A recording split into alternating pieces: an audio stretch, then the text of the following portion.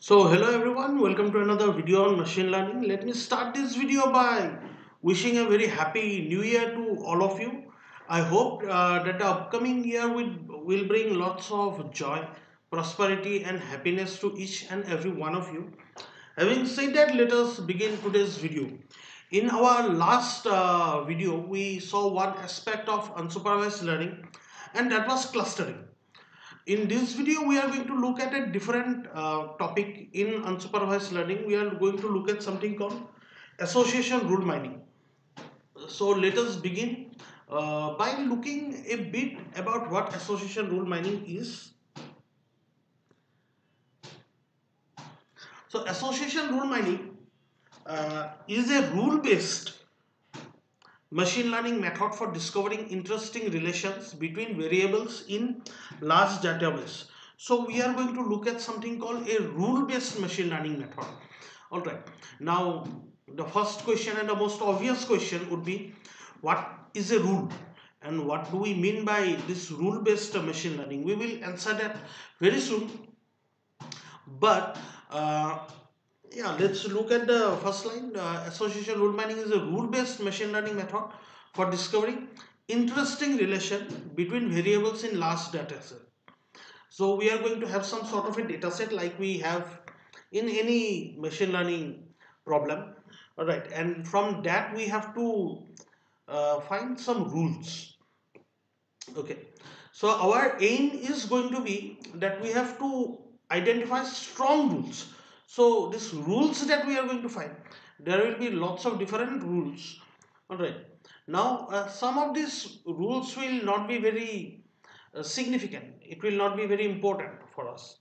All right, on the other hand, some will be significant. Now what do we mean by significant? It will be significant using some measure of interestingness. So we are going to find rules which are interesting in some way. Alright. Now what is a rule? That would be the most obvious question. A rule is a implication of the form A implies B. Alright. These kind of implications are called rules. Now both A and B over here are sets. Alright. Sets of different things. For example, A can be a set of movies.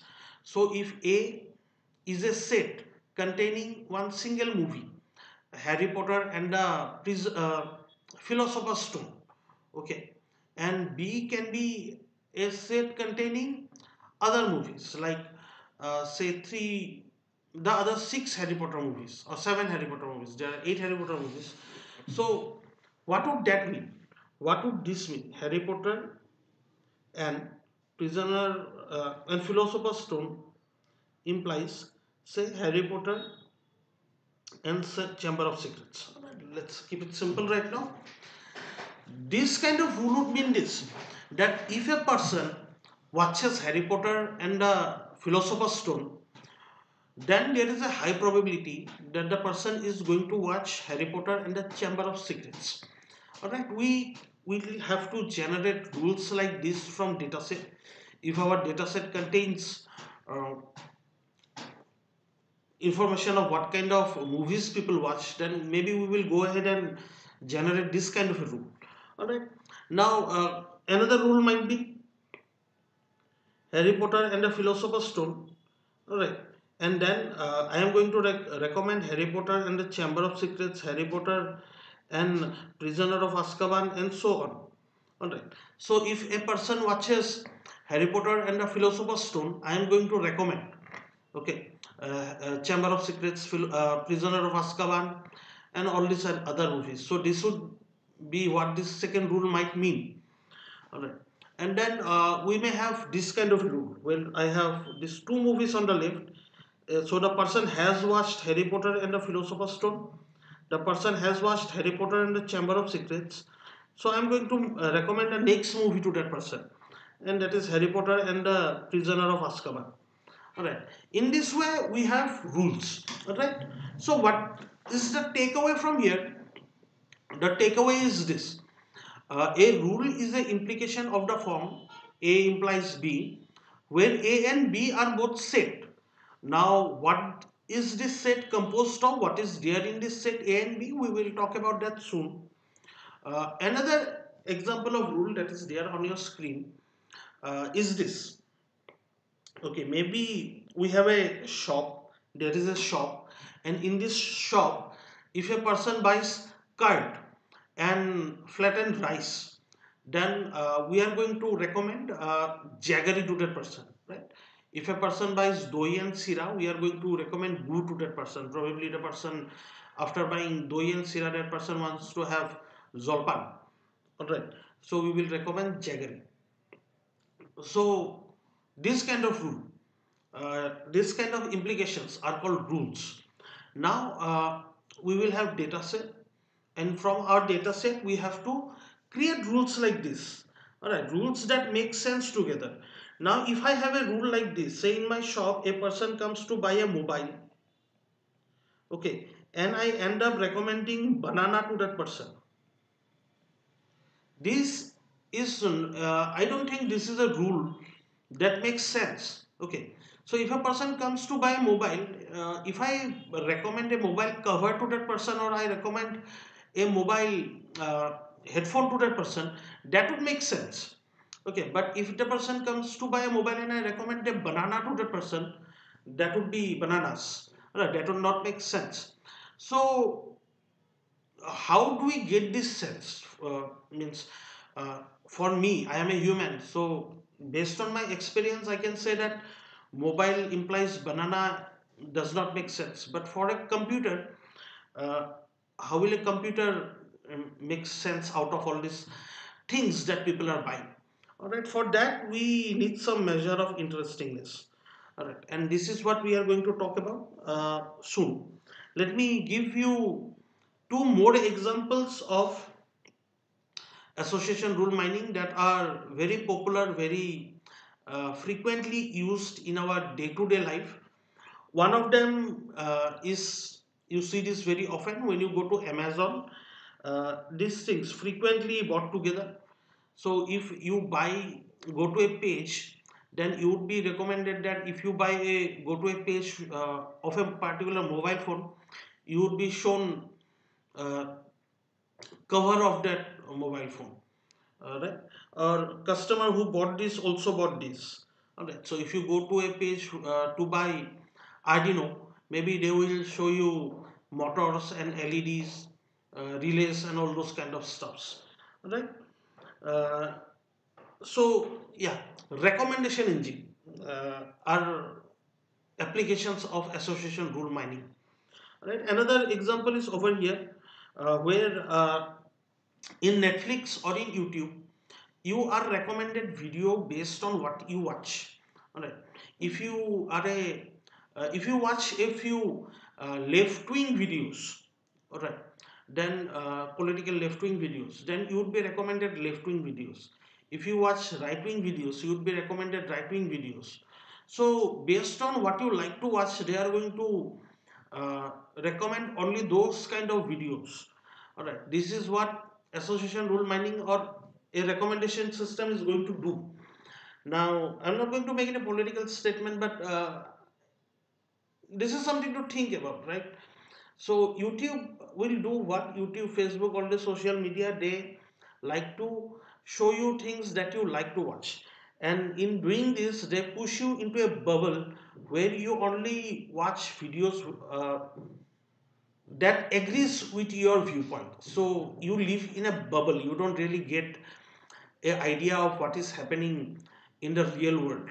All right, so that is one negative point about uh, these things, right? But that is not the uh, not a thing that we are going to talk about in this course.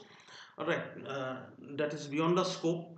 So let us not spend any more time talking about this. I just wanted to show you two examples where two popular places, Netflix and Amazon, where recommendation system using this association rule based uh, data analysis, all right, is used. All right. Now let us look at the formal definition of association rule mining. All right. and in doing that we will be looking at the data set that you see on the right. So this is a data set.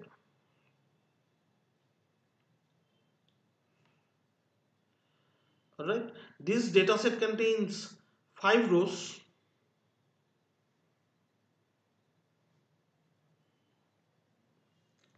So these 5 rows corresponds to 5 transactions that happened in a shop. Okay, so a person came into the shop, person number 1, that person bought something. Alright, what did the person buy? The person bought a bread and a milk. Okay, so that was your transaction 1. Then another person comes in, that person buys bread, diaper, beer and egg. So that was transaction 2. Then another person comes in, buys milk, diaper, beer and juice. So that was transaction 3. Similarly, we have transaction 4 and transaction 5. So there were 5 transactions that took place in the shop. Alright, and then there were each transaction the people bought certain number of things. All right, so we are going to look at 3 things over here, 3 sets over here. All right, the first set is the set of all items that are available in the shop. So in our case we have bread. All right, we have milk, we have diaper, eggs and we have juice. Alright, so there are 5 things that somebody is going to buy from this shop. Alright, now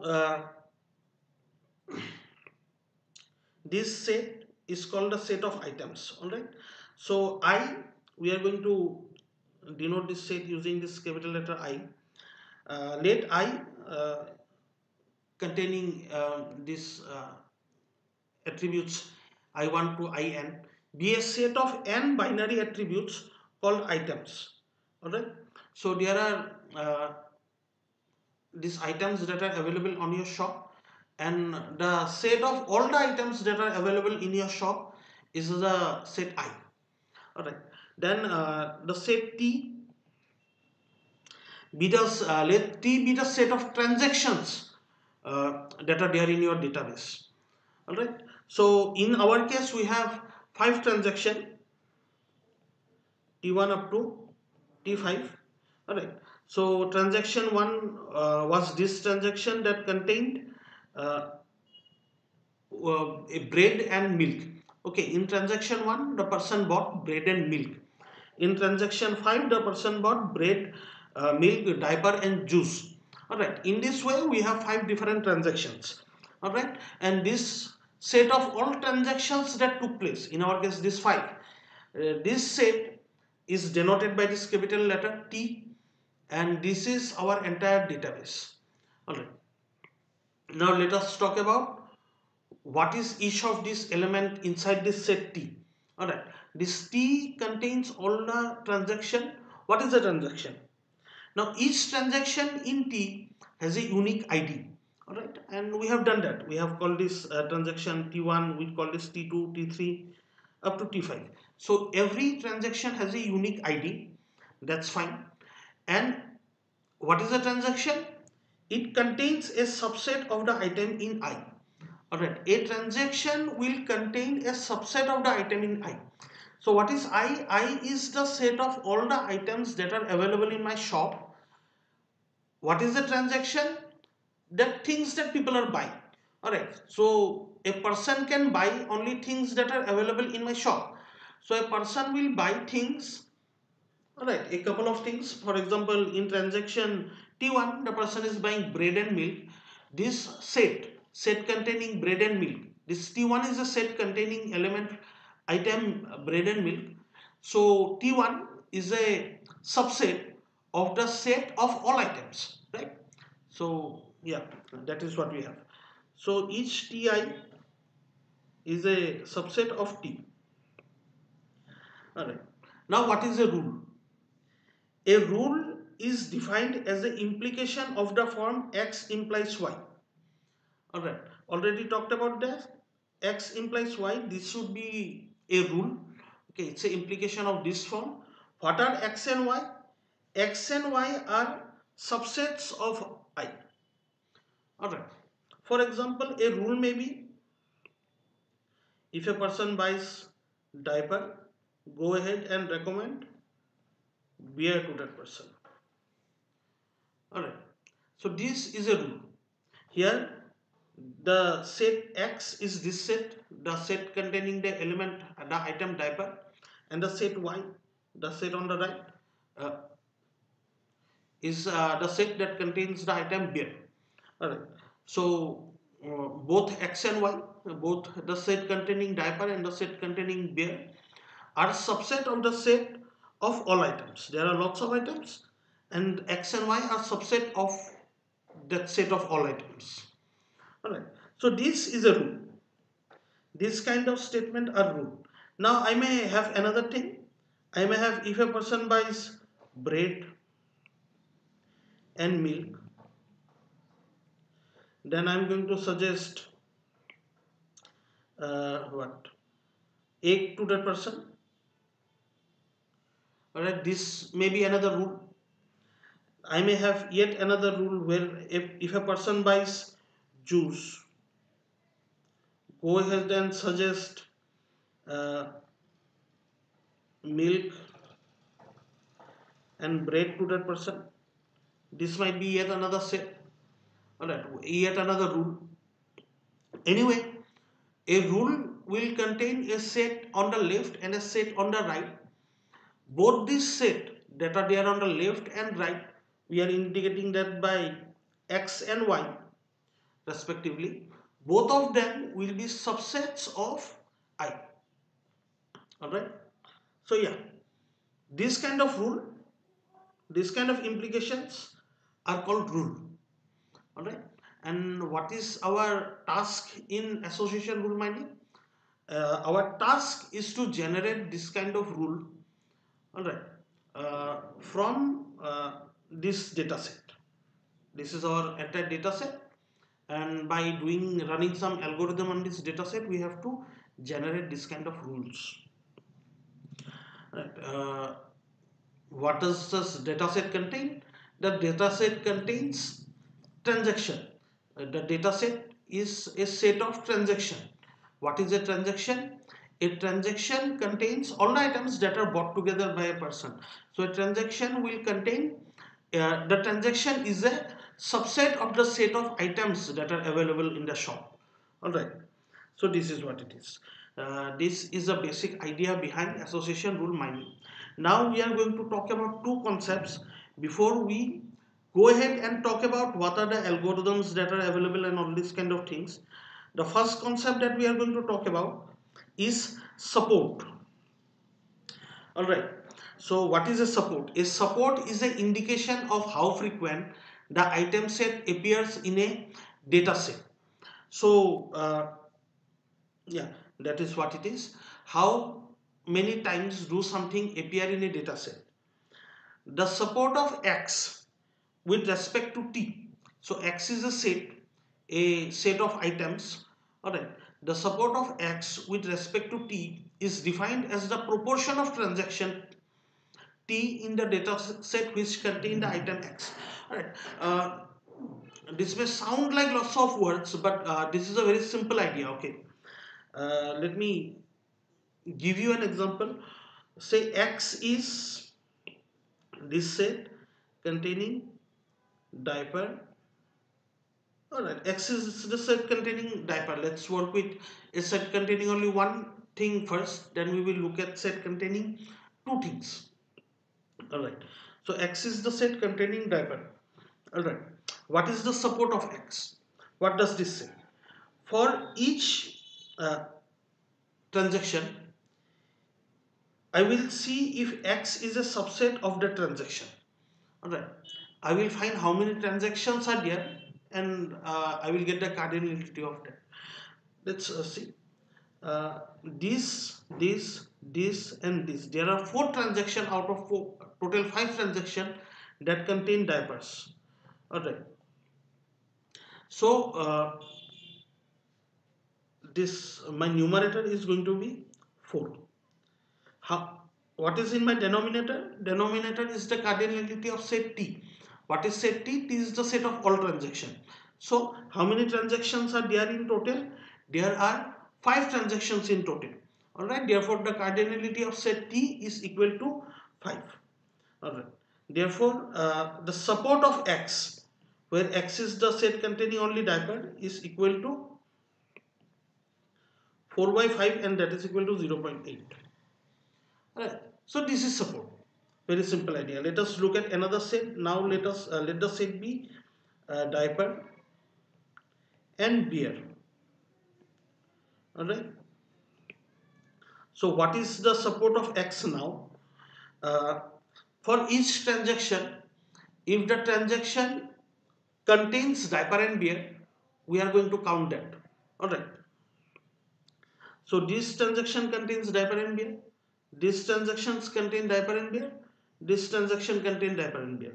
So there are 3 transactions that contains diaper and beer. Alright. Therefore our numerator is going to be 3. Denominator, like before, is going to be 5 because there are 5 transactions in total. And therefore the support of this set containing diaper and beer is equal to 0.6. Alright. So this is support. Alright. What is support of some set? The number of times that the set appears in my transaction. It's very simple idea. Okay. How many times does the set appear in my transaction? So this is the set diaper and beer. It appears 3 times here, here, and here. So 3 divided by how many transactions are there in total? There are 5 transactions in total. Therefore 3 by 5 is equal to 0.6. Alright. Simple idea. This is called support. The next concept that we are going to talk about is this concept of confidence. Alright. A confidence is an indication of how often the rule has been found to be true. Okay. So we have some rule. We created this rule, right? Diaper. So if someone buys diaper, go ahead and recommend beer to that person. Okay. So we had created this rule. Now how confident are we about this rule? Okay. So we created this rule, think about it, because we believe that if a person buys diaper, the person is going to buy a beer. Okay. Now if we don't believe that, then why are we going to recommend beer to a person who buys diaper? Now I have to do one thing. I have to see how confident am I about this rule that I have made. So I believe that a person who buys diaper also buys beer. Okay, so diaper and beer are bought together. That is my belief. I have to taste this belief. Okay, so I'm going to do a very simple thing. I'm going to see how many times is diaper bought. Okay, in total, how many transactions are there that has diaper as one of the purchased item. Out of all this transaction that contains diaper, in how many of them are diaper and beer bought together? Okay, so if I have 100 transaction, uh, diaper is bought by 100 different people in 100 different transaction. In 80 of them, the person who has bought diaper has also bought beer. Then my confidence would be, out of 100 times when people has bought diaper, 80 times people have also bought beer. So my confidence would be 80%. Right? This is a very simple idea, and this is called confidence. Now, confidence is an indication of how often the rule has been found to be true. The confidence value of a rule X implies Y with respect to a set of transaction T is the proportion of the transaction that contains X which also contain Y. So all these transactions that contain X, alright, out of all this transaction, how many also contain Y? Alright. So let us go ahead and figure out what is the confidence of this rule. Okay. So to do that, first I have to do what? I have to find how many transactions are there that contain, uh, let me not do it here, let me write here itself. Okay, how many transactions are there where diaper are bought? Okay, so out of these 5, this and this, there are 4 transactions where diaper is bought. So out of 4, how many transactions are there where, among all these transactions where diaper is bought, how many transactions are there where beer is also bought? So there are this and this.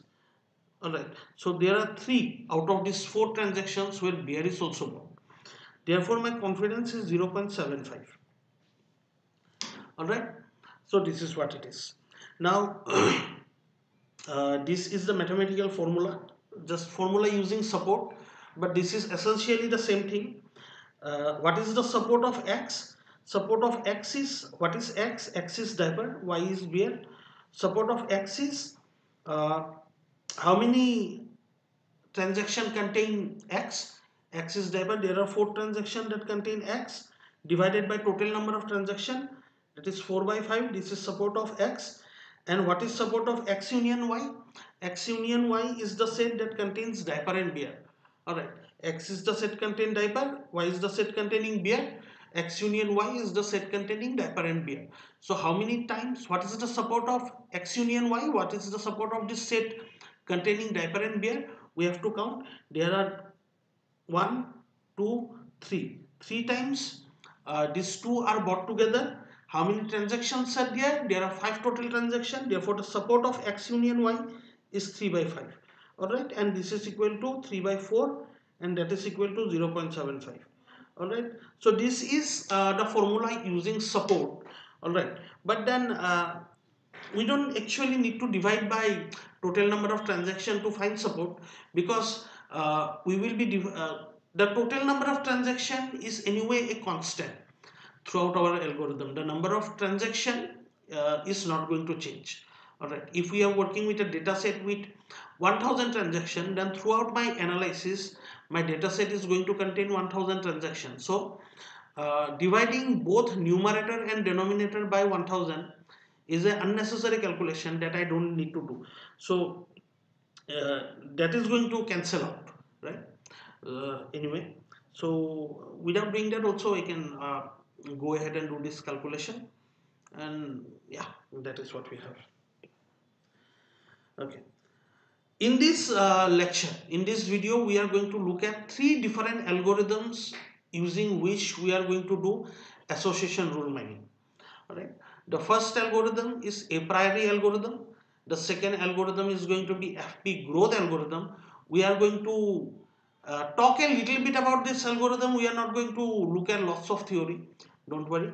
We are directly going to apply this algorithm on data sets, and in doing that we will be learning about how this algorithm works, and then we'll be looking at something called the ECLAT algorithm. Alright, the ECLAT algorithm, I will, this is also very simple. All these algorithms are simple. FP growth is a bit involved, still simple.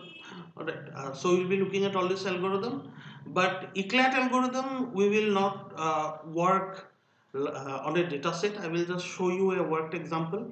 Right? The rest of the other 2 we are going to do this on our own. So let us begin talking about Apriori algorithm.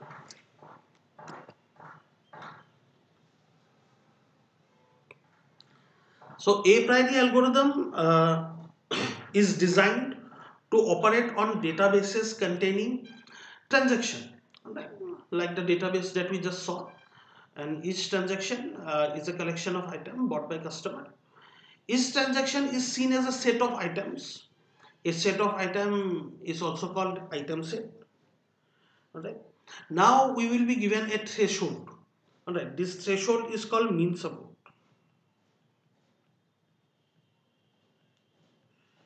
Alright. So we will be given a threshold C. This is our mean support. So in Apriori algorithm, we will work and do this. Anything below this threshold we are going to ignore. Values support greater than this threshold we are going to use in our next round of analysis.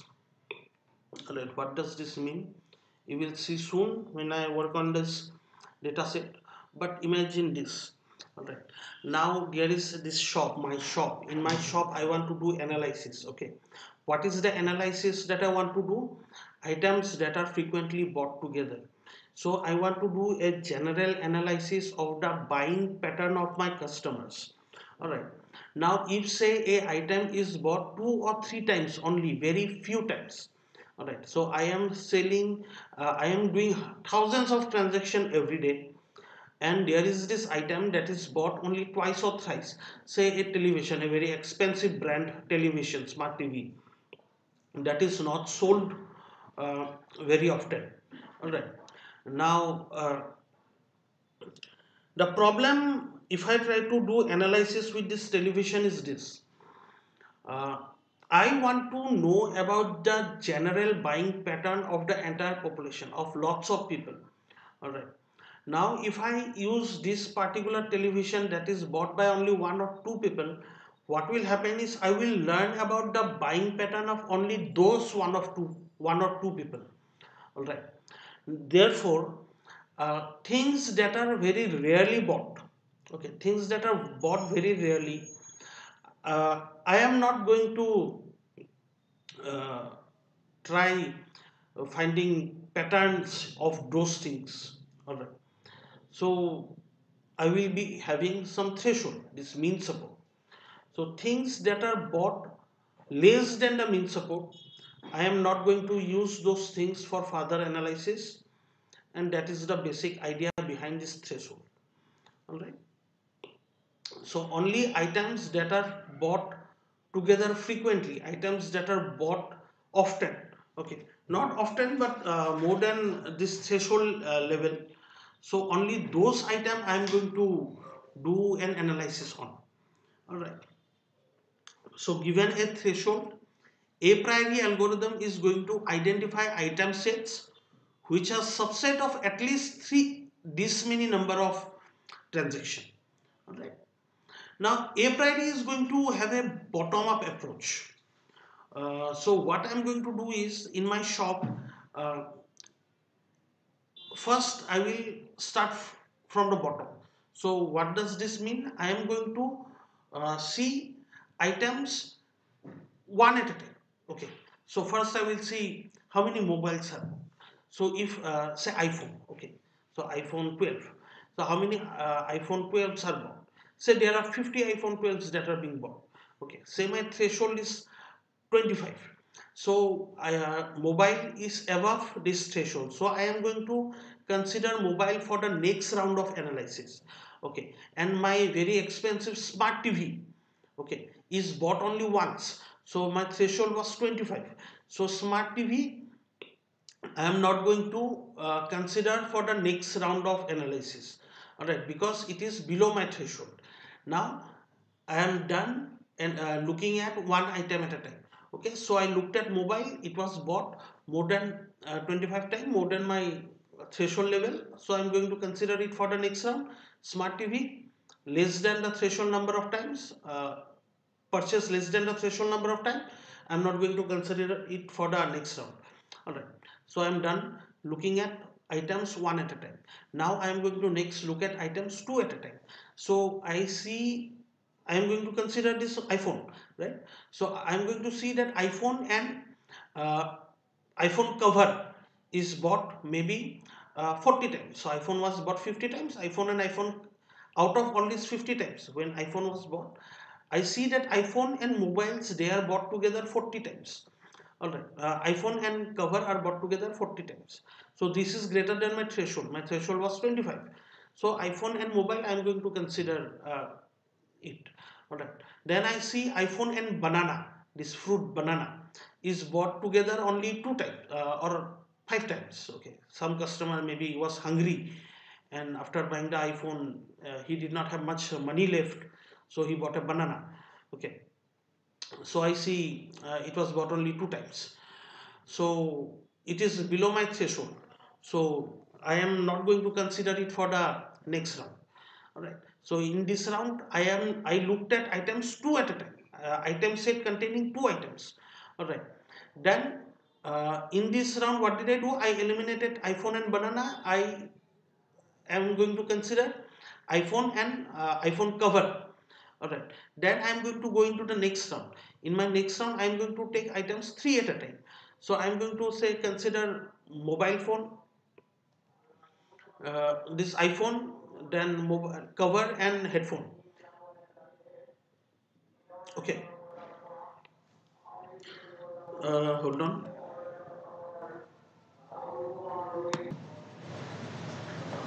Okay, my house is by the side of the road and there was some announcement. So sorry for the interruption. You did not see the interruption because I paused the recording. Anyway, uh, yeah, I was talking about working with two sets, right? We ignored this set containing iPhone and banana. We are moving ahead with this set containing item set containing iPhone and iPhone cover. Now we are going to look at item set containing three items. All right, and then we will eliminate three items. Let's say iPhone mobile cover and refrigerator. Bought five times less than my threshold. Going to eliminate them. iPhone, mobile cover and headphone bought together more than say 30 times more than my threshold, so going to consider it for the next round. So this is an iterative process using which we are going to generate these item sets that are bought frequently together. Okay, so what is our idea of item sets that are bought frequently together? Item set that has that are bought together more than this threshold number of times, this mean support number of times, we are going to say that those are frequently bought together. uh, Item sets that are less than threshold number of times, we are going to say those are not frequently bought together. All right, so in this way we first consider item set of only one item set of two item, then three, then four. We are going to iteratively increase the size of our item set by one item in each round. All right, and when we stop when we cannot create an item set of larger size. All right, so say we have come to this point where item set containing iPhone mobile cover and headphone, okay, is above my threshold. We found that in our last round. Okay, then in the next round we try to create item set with these three item and more item, one more item. Okay, now we are trying to create item set with four item. Now what do I see? I see that no matter which four item set I make, I can my count is not going above this threshold. Okay, so I end my algorithm at that point. Now there is one more thing that I want to talk about. Okay, say iPhone and banana is bought less than the threshold number of times. Okay, bought only two times. So iPhone and banana purchased together only two times. Now do I consider a set iPhone, banana and headphone? Okay, in the next round. In my previous round, I saw that iPhone and banana, those things together do not cross my threshold. So if I consider a three set, okay, even iPhone and banana is not bought 25 times. So is it possible that iPhone, banana and headphone will be bought more than 25 times? It is not possible, right? Because iPhone and banana itself is not bought more than 25 times. So the set that I eliminated in my previous round, okay, any set that contains those set that I eliminated, I am not going to consider in the next round. So in this way, I do a little bit of uh, saving on my computation. All right. So this is called pruning. We are going to do those things as well. You know, this is the basic idea behind a priori. If you did not understand it properly yet, don't worry. We will be applying this on a data set, and after we apply this on a data set, I hope your understanding of the algorithm will be more crystal clear. Alright. So a priori uses a bottom-up approach where frequent subset are extended one item at a time. So this process of generating sets set of one item, then set of two item sets of three item. All right. This is known as candidate generation. All right. And then we test this group of candidates. So how many times this item set occur in the data set? We do those testing. The algorithm terminates when no further successful extensions are found. And this is the things that I just talked about is written over here.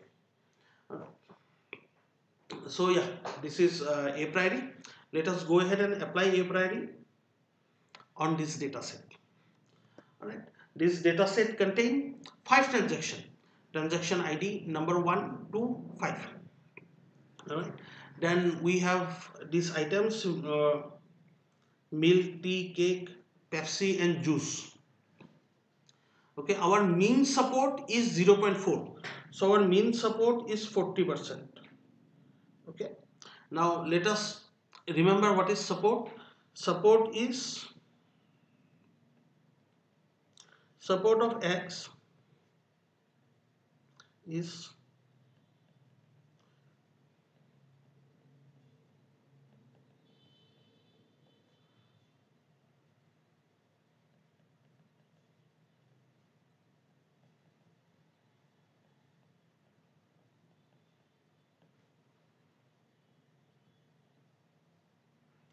the number of times this item set X will be uh,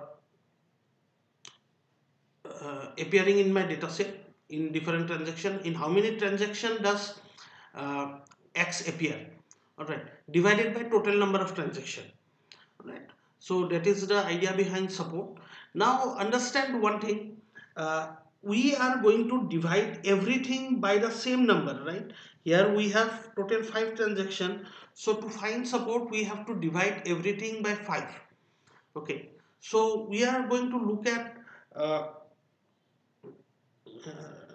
this thing.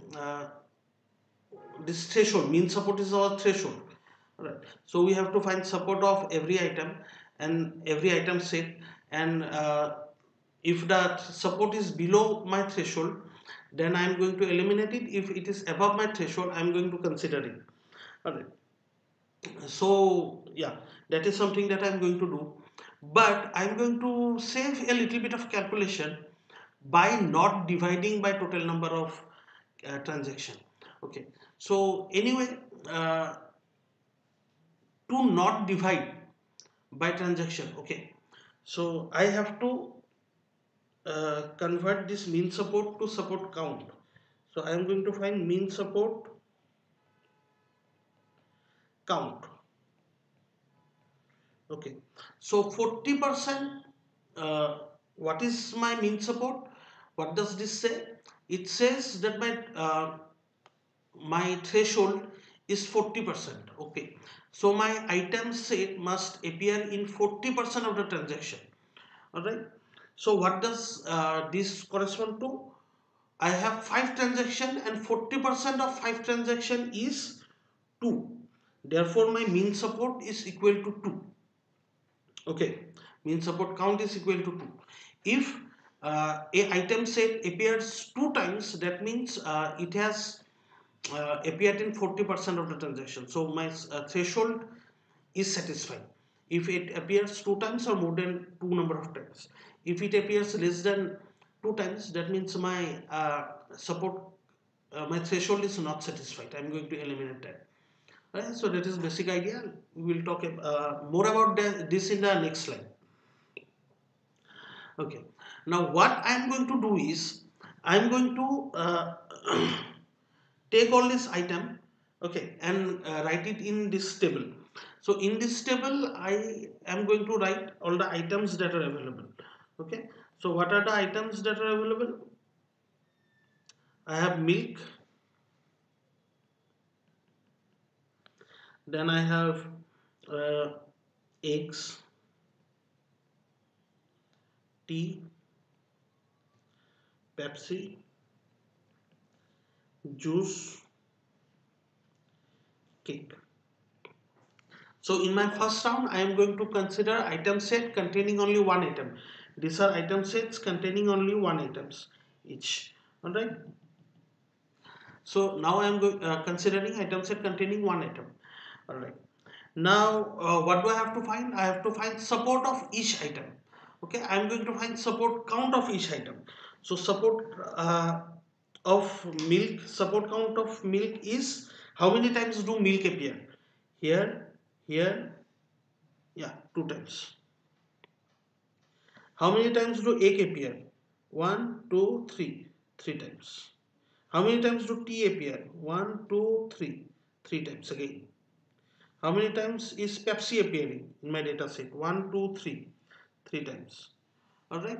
How many times is juice appearing? Only once. How many times is cake appearing? Only once. Okay, my mean support is 0.4. I have to find support. Alright, I am not going to do this, but using only support, not using support count. Let me show you once, and then I will be using the easier technique of using support count instead of using support. So right now I have only mean support. I did not find support count.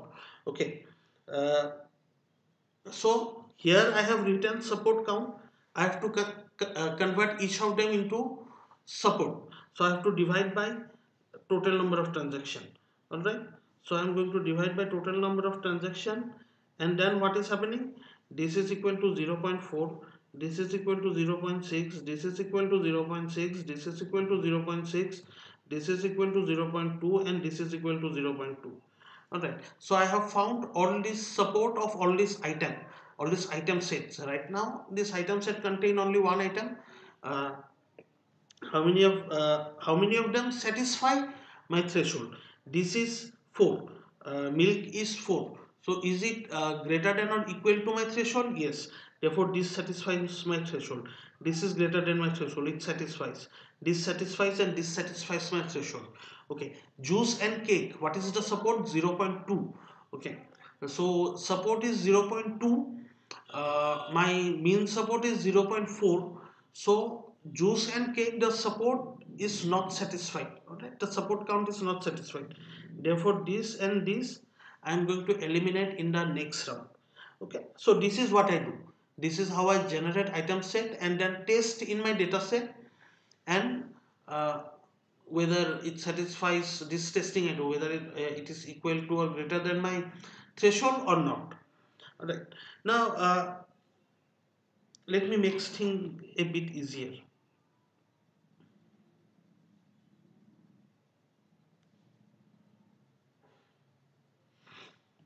This has a count of 2, this has a count of 3, 3, is this also 3? Yeah, 3, then 1 and 1. Okay, let me not divide by 5. What I am going to do, this support I am going to find support count. So support count was equal to 5. So 0.4 support in this transaction uh, means 40% of my transactions should contain the item. That means 40% of 5 transaction means 2 transaction. 2 of these transactions should contain my item.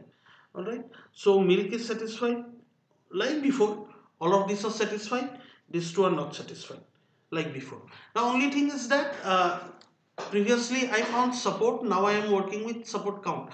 I did not divide by 5. Alright. So simple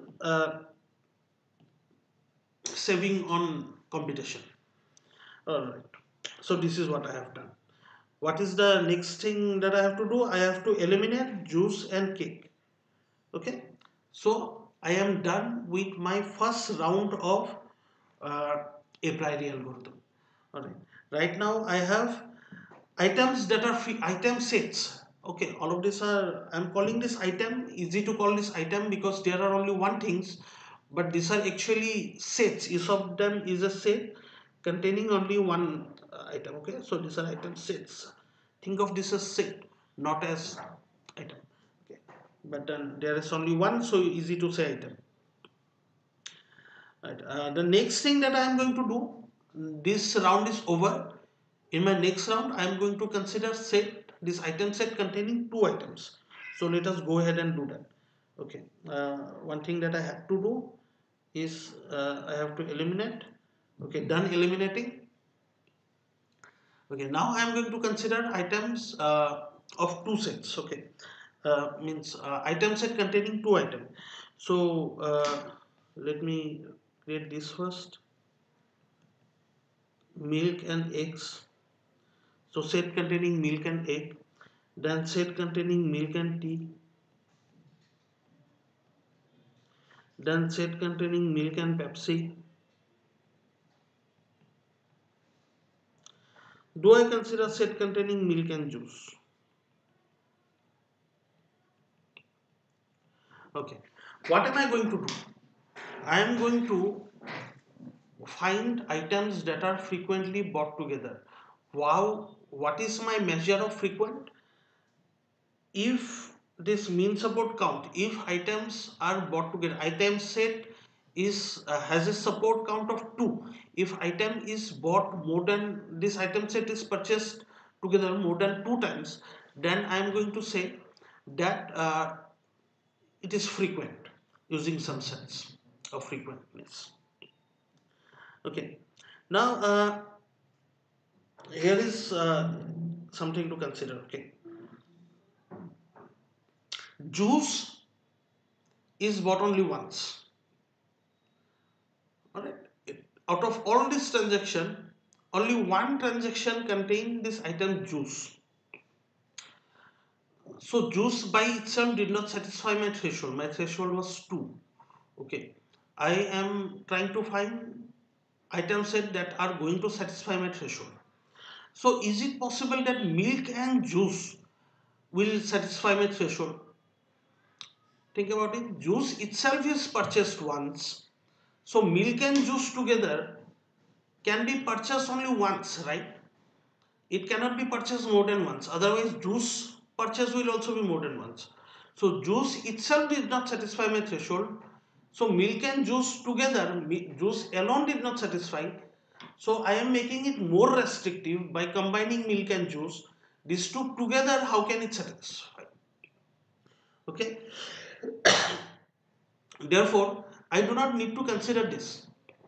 Any set that contain juice and any set that contain cake can never satisfy my threshold.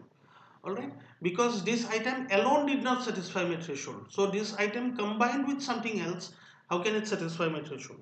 Therefore, I do not need to consider any set containing milk or any set containing juice. I do not need to consider this item set. Alright, let me remove this. Fine.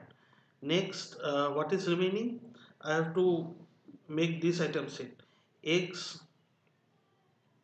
and tea and eggs and Pepsi. Done. Next, only one is remaining, tea and Pepsi.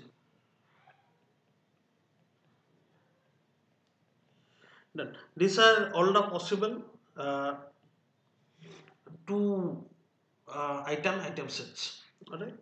Now I have to find support count. I can use find support, that is divide support count by number of transaction. Alright, and then compare with mean support, but like before I am going to find support. I am not going to do this division. So let's go ahead and find the support. How many times is milk and egg appearing in the data set? Uh, so milk and egg first. Milk and egg is appearing here only once. How many times is milk and tea appearing together? Milk and tea is over here. Milk and tea is over here. So 2 times. Yeah. How many times is milk and Pepsi appearing together? Uh, this is milk and Pepsi over here only 1 time. How many times is egg and tea appearing together? Egg and tea is over here. Egg and tea is over here 2 times. How many times is egg and Pepsi appearing together? Egg and Pepsi is over here. Egg and Pepsi is over here. Egg and Pepsi is over here. Okay, so 3 times. How many times is tea and Pepsi appearing together? 2 times. Alright. So do this count for yourself. Tea and Pepsi over here. Tea and Pepsi over here 2 times. Okay. So I have found the support. Now what do? I do this test test against this threshold. What is my threshold? 2. So support count, mean support count is 2. So item set with support count less than 2, I'm going to eliminate them. So I'm going to eliminate this item set containing milk and egg, and I'm going to eliminate this item set containing milk and Pepsi. Alright, so now I have generated this frequent item set containing this 4 frequent item set. So this and this. What does this mean? I see that eggs and Pepsi are often bought together. Okay, so I am going to say eggs and Pepsi. These are frequent item set.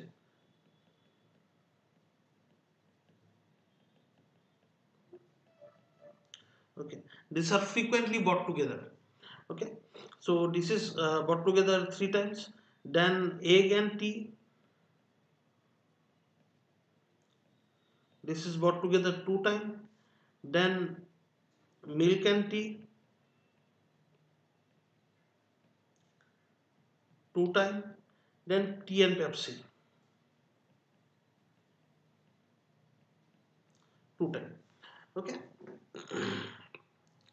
so this is how I have generated the item sets which are frequently bought together. Right now in this round I am looking at item sets that contain 2 items. Alright, so I have this sets. Now let us consider this frequent item set. Okay, did I generate association rule yet? A rule is a implication of this form, x implies y. I still do not have x implies y. Okay, so uh, there are 2 possibilities over here. I can do x implies Pepsi, and I can do Pepsi implies eggs. So a person who has bought eggs also bought Pepsi, a person who bought Pepsi also bought eggs. Okay, these are 2 uh, rules that I can generate using this frequent item set.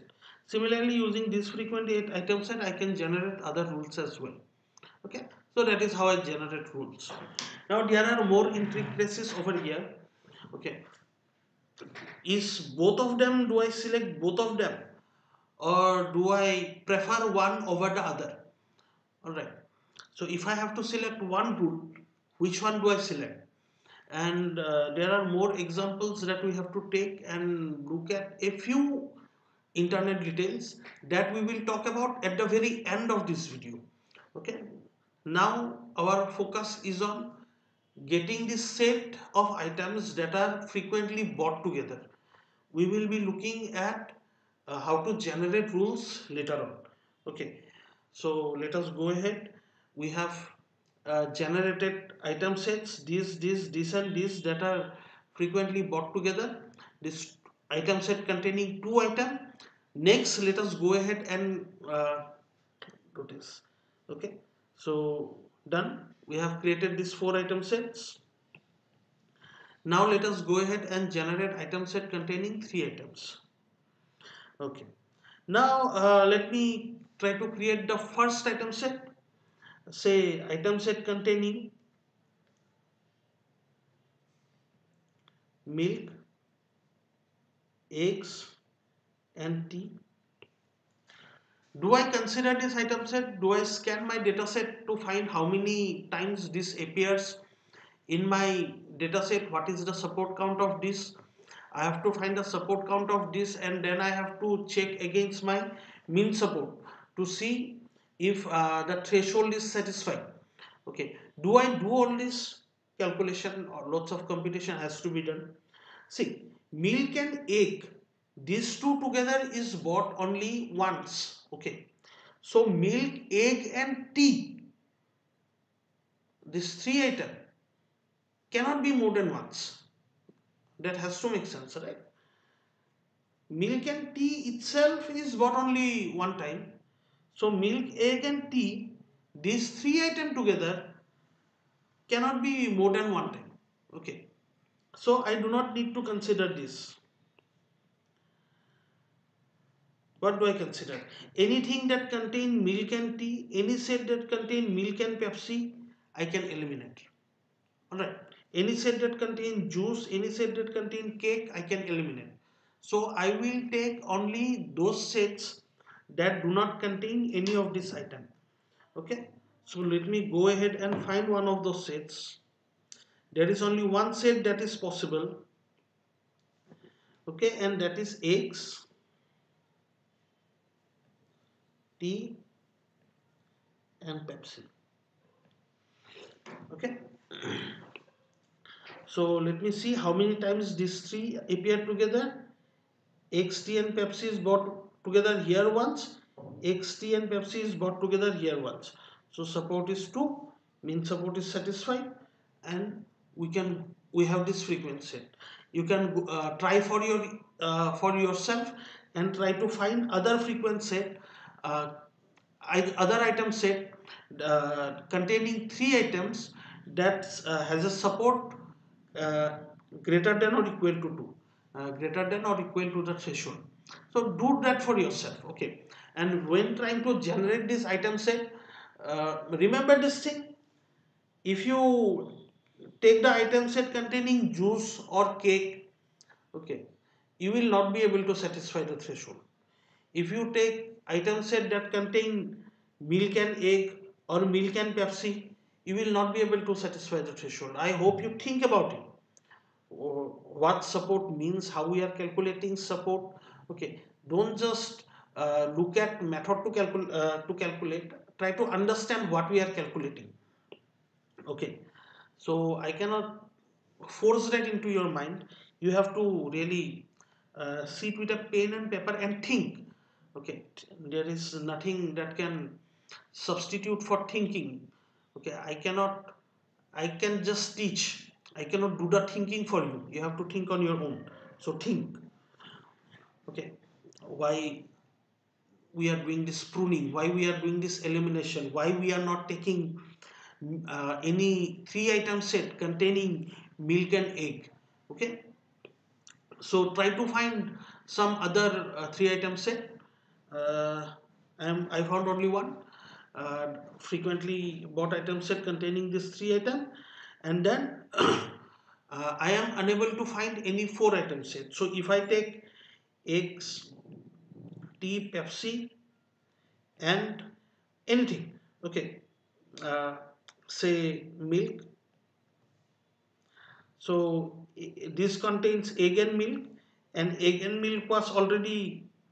If I buy egg and milk together, then I will not be able to satisfy. So egg and milk, this contain egg and milk. I am not able to satisfy. This support is only 1. Okay, my threshold will not be satisfied. And if I take anything else, my instead of milk, if I take anything else, my support will be 0. Okay, that will also not satisfy the threshold. So there is not going to be any 4 item set that I can generate. Okay, right now I am able to generate this one 3 item set. So I will be able to do this. If eggs and tea are brought together, so let me create a rule: suggest Pepsi. Or if eggs and Pepsi is brought together, suggest tea. If Pepsi and tea is brought together, suggest egg. Okay, these are the kind of rules that I will be able to generate. Or in an extreme case, I can do this: if Pepsi is bought, suggest eggs and tea. Okay, these are also rules that I can generate. Okay, now if I keep on generating rules like this, I will be ending up generating lots of rules. Okay, so not all of these rules are going to make sense. Out of all these rules that are possible, which make sense and which do not make sense, we are going to talk about that at the very end of this video. Okay, so fine. This is a priori algorithm. Okay, up to this point, what we have done: first we looked at item set containing only 1 item. Okay, we found their support we tested against the mean support count, then we eliminated this item set containing only one item. We eliminated those which did not satisfy this threshold. Then we created item set containing two items. We did this test again, we eliminated again, and then we created item set containing three items, did the test again, eliminated again. Then we saw that we cannot create any item set containing four items. Okay, at that point we are stopping our algorithm. We have created item set, frequent item set, item sets that are frequently brought together. Okay, items that are frequently brought together, this item set of three items, and this item set containing four items. Sorry, two items. This four item set containing two items. Alright. So this is what we did up to this point. This is what we have done in Apriori algorithm. Now let us talk a little bit more about Apriori algorithm before we move on to the next topic. Okay. Remember, we did not generate rules yet. Okay. Our main target in this video is to generate association rules, not to generate frequent item set. Frequent item set is the mid stage of what we are doing. Okay, our ultimate aim is something else that we will do at the very end of this video. But let us generate this frequent item set right now. Okay, because all these algorithms are going to generate frequent item set. So these algorithms are different, but which from this frequent item set, which rule to generate, that is common between all these algorithm. Okay, so lots of ideas in there. We are going to talk about that at the very end. Now let me end this part about a priori algorithm by talking a little bit about some issues that are there. Okay, a priori is very ineffective. Why?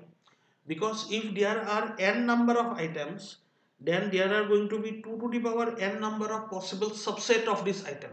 So there might be 2 to the power n number of different item sets that we can generate out of this n.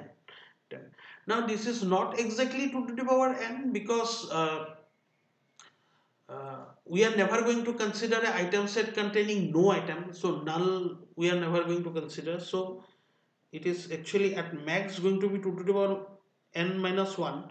But then for all practical purpose, it is still exponential, not going to make a major difference to the number of computation that we have to do. Alright.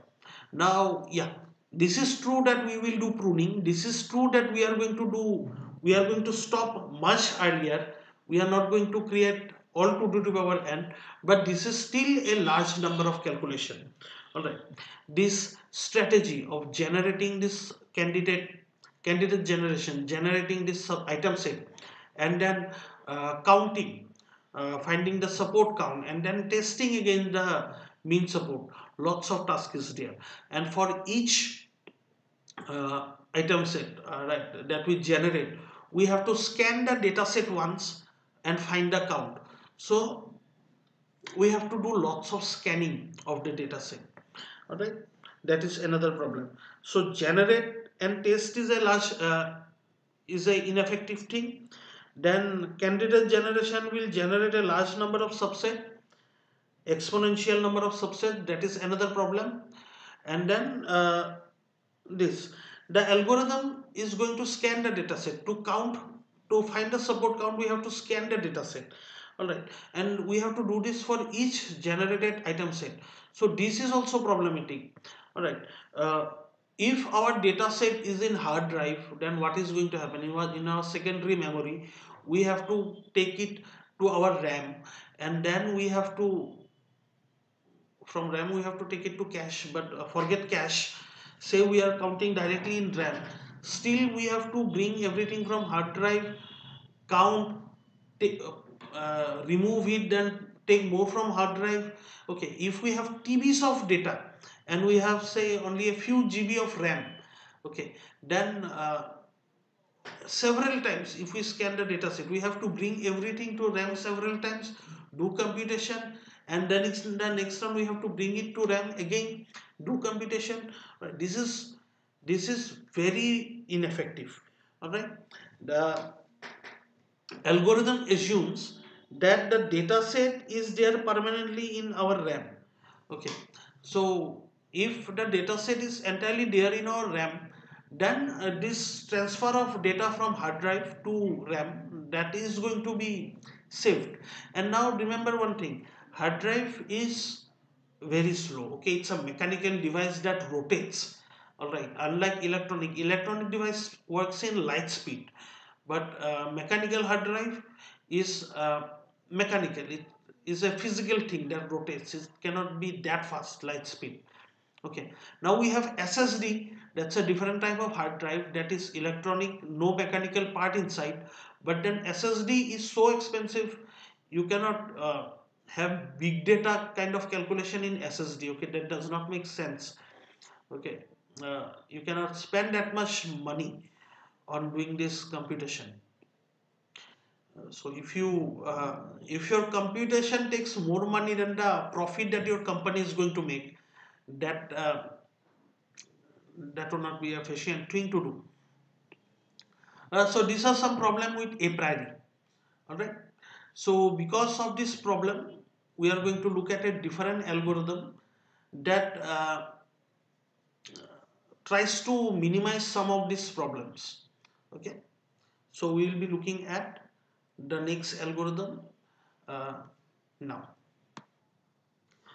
The algorithm that removes the problem that a priori has is the FP growth algorithm. I mean, there are other algorithms, but we are going to look at FP growth algorithm. All right. So let's talk a bit about FP growth algorithm.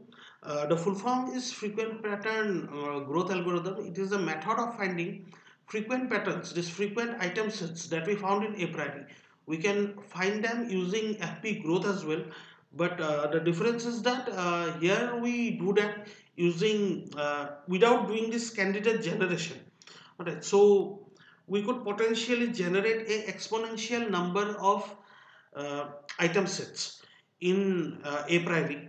Here we are not going to do that. So that is a very big saving in computation, right? In a priori we generated up to a max of 2 to the power n minus 1 uh, item sets.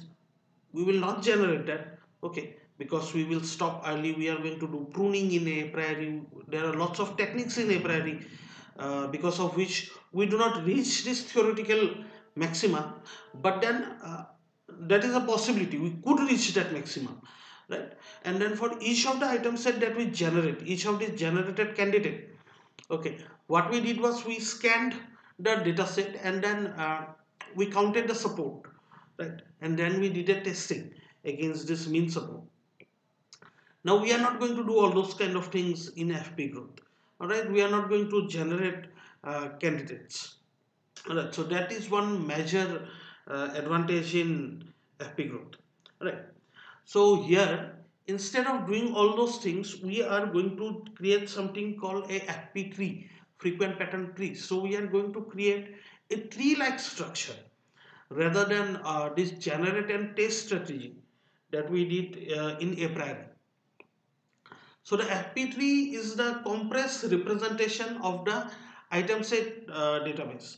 So all these generated item sets that we had in a priori, we put that into a data set, and we use that data set to generate uh, association rule. So all these kind of things we are not going to do. We will have a tree. The tree is going to be a compressed representation. The tree is going to contain all this information. All right, that is one big advantage. The tree structure not only reserves the item set in the database, but also keep tracks of the association between these item sets. All right. So yeah, we are going to create a tree, and we are going to use this tree to generate association rules in FP growth. So let us look at a data set, and let us apply FP growth algorithm on that data set in order to find frequent item sets. This is the data set that we will be working with. The mean support we have decided is going to be 0.5. So 50% is going to be the mean support, and since there are 6 transactions in my data set, 50% of 6 is equal to 3, so mean support count is going to be 3. Alright, now I have 5 items in my data set. My item set is equal to A, B, C, D, E. These are all the items that are available in my shop. Alright, now the first thing that I have to do is I have to create a table with this item set and find the support of each item, the support count of each item. So let us go ahead and do that. Alright, so this is the table that we have created. I have all the items over here, all these 5 items that were there in my item set. Let me go ahead and calculate the support of A. So A occurs here, here, here, and here. So A occurs 4 times in my data set, in my uh, set of transaction. So my support is going to be, support count is going to be 4. B occurs here, here, here, here, and okay, not here. This is not B, this is D, and here. Okay, so B is occurring 5 times. And in this way, I am going to count how many times each of the item is occurring in my data set. And after counting, I will be filling up this table. So let's go ahead and complete this table. And this is the count that I got. Alright. Next, what I'm going to do is I'm going to see what are the counts of each of the item. This is the count of 4, this is the count of 5, 4 and 4 respectively. And then I see that E has a count of 2. Alright, now E's count is E's support count is less than the mean support that we had taken. Mean support was 50%, which was equal to 3, but E has a support count of 2. Therefore, I am going to remove E. Okay, I am not going to take E anymore in my calculation. So let's go ahead and do that. I have removed E from my data set. Going to remove, I have crossed out E at least. That is something that I have done. Next, what I'm going to do is I'm going to sort this table in a descending manner.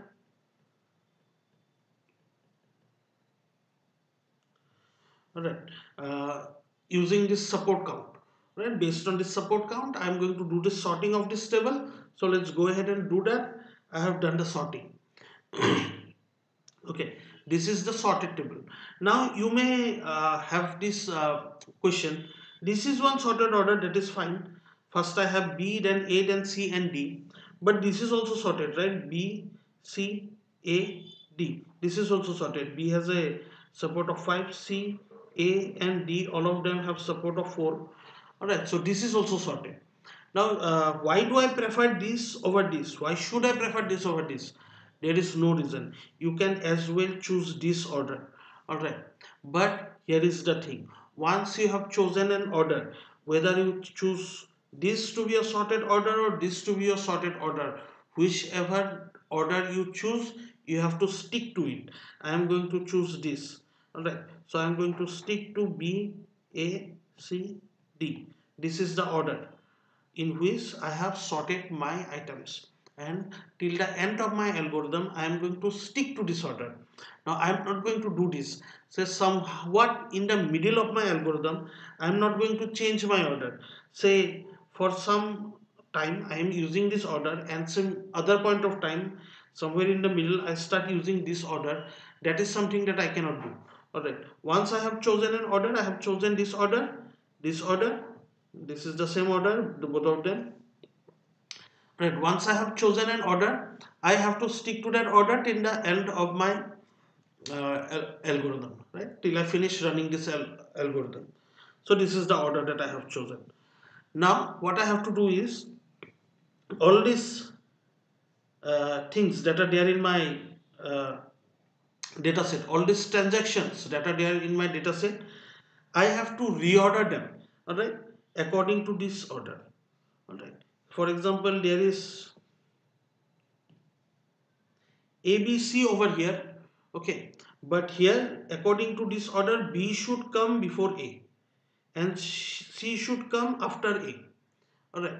So I'm going to do that. Instead of writing ABC, I'm going to write BAC, because this is the order that is given to me by the sorted order, the order that I have decided.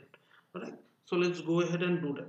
Let's order each of this transaction. The order that I have chosen is BACD.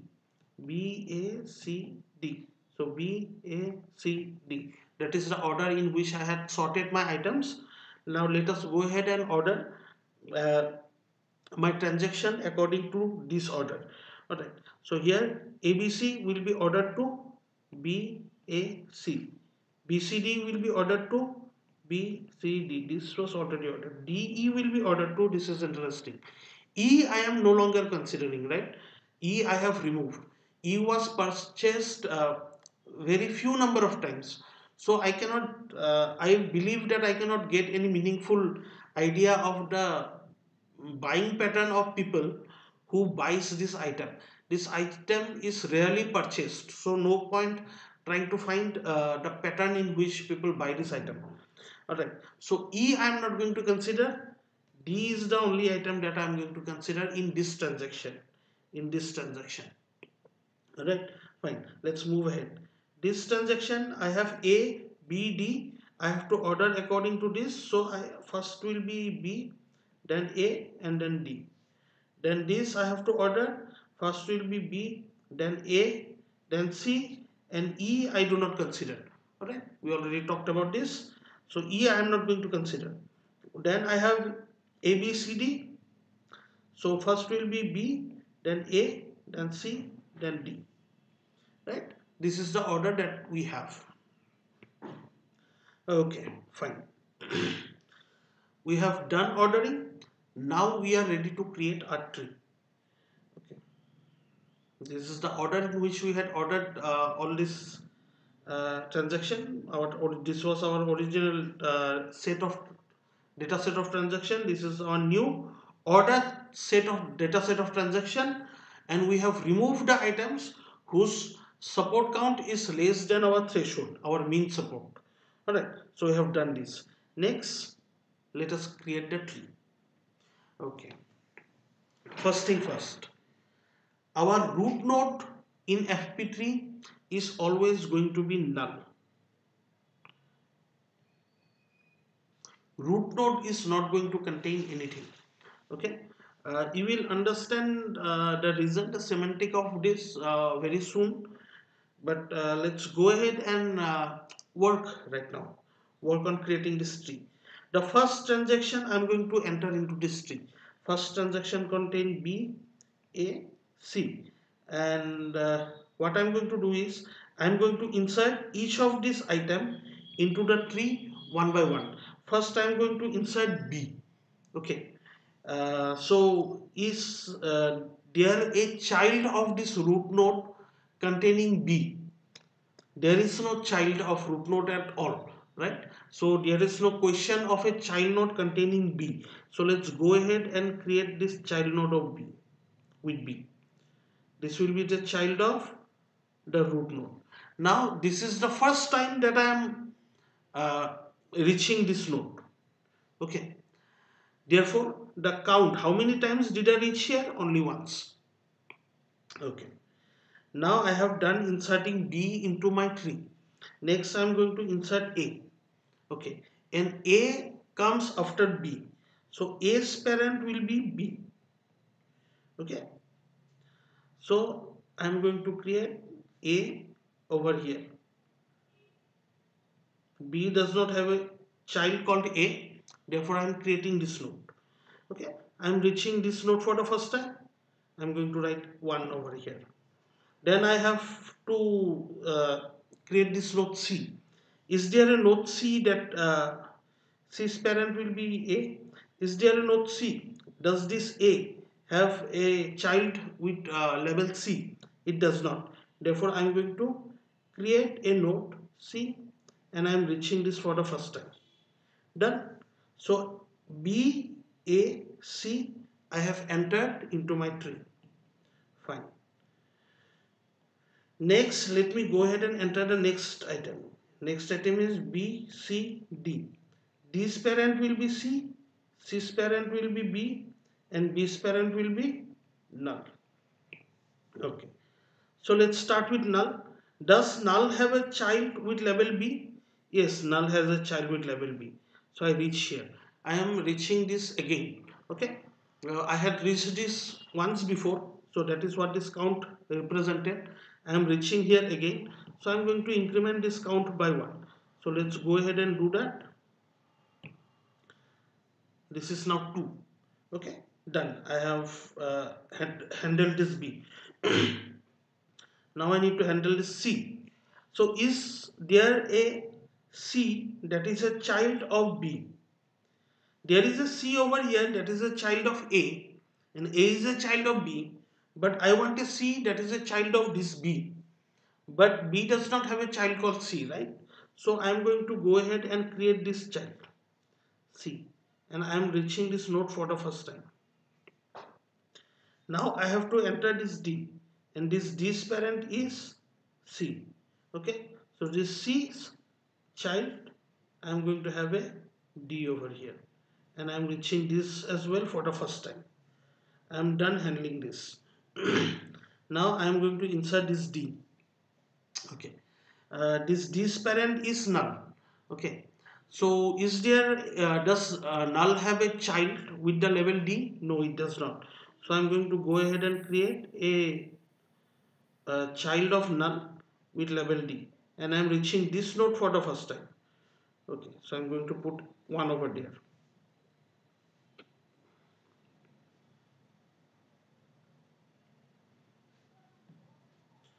Fine. It's done handling this. Then I'm going to insert this BAD. So let's go ahead and do that. I'm going to insert B, then A, and then D. B's parent will be null. Okay. So B's parent is null, A's parent will be B, and D's parent will be A. Does null have a child called B? Yes, null has a child called B. So I'm going to increment the count that we had associated with this node. I'm reaching this again. Right? I'm reaching this node for the third time. Then does B have a child called A? Yes, B has a child called A. Now I have reached here. I am reaching this for the second time. I increment this from 1 to 2. Okay. So you may have guessed this number keeps track of how many times I have reached this node. Alright. Next, let us insert D. So does A, this A, I was here. This is the parent. So this D I have to insert now, and D's parent will be A. So does A have a child called D? It does not. So let us go ahead and create this child, and I am reaching this for the first time. Fine, this is what I have. Then let me insert this BAC. So first I will go here to this B. I have to increment. I am reaching this for the fourth time. I am incrementing this. Then I have to reach this A. I am reaching this for the third time. Let me increment this. Then I am reaching this C. And so from 1, this will be 2. So I have reached B, then A, then C. And once I have reached a node, I have incremented the count. Okay. Now let me handle this BACD. Uh,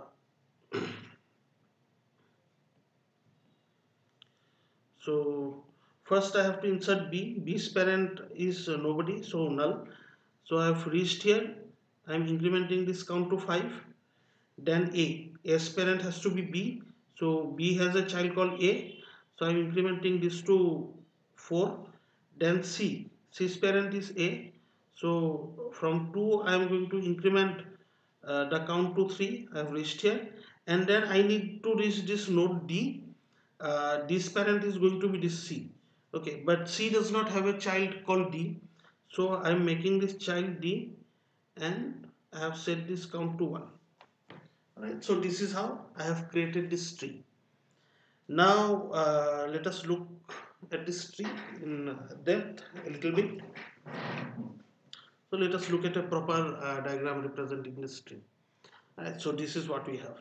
Now all these nodes and edges are same as what we saw in our previous slide that we just drew, but then apart from that you may see edges, dashed edges like this. Don't worry about this right now. Okay, You will understand what these are very soon. But let's look at the tree and this table. This table is called a header table. This contains all the items in the order in which we had sorted them, B, A, C, D. It contains the support, fine, and then we have this tree. Now let us understand what this means.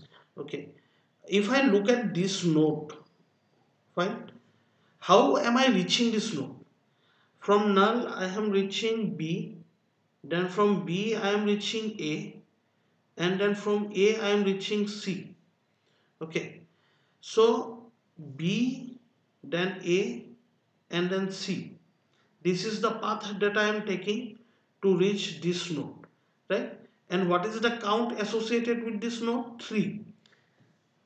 What does this mean? This means that there are 3 transactions where A, B, and C are purchased together. So this is one transaction, this is one transaction, and this is one transaction with BAC. Alright, so there are 3 transactions where B, A, and C are purchased together.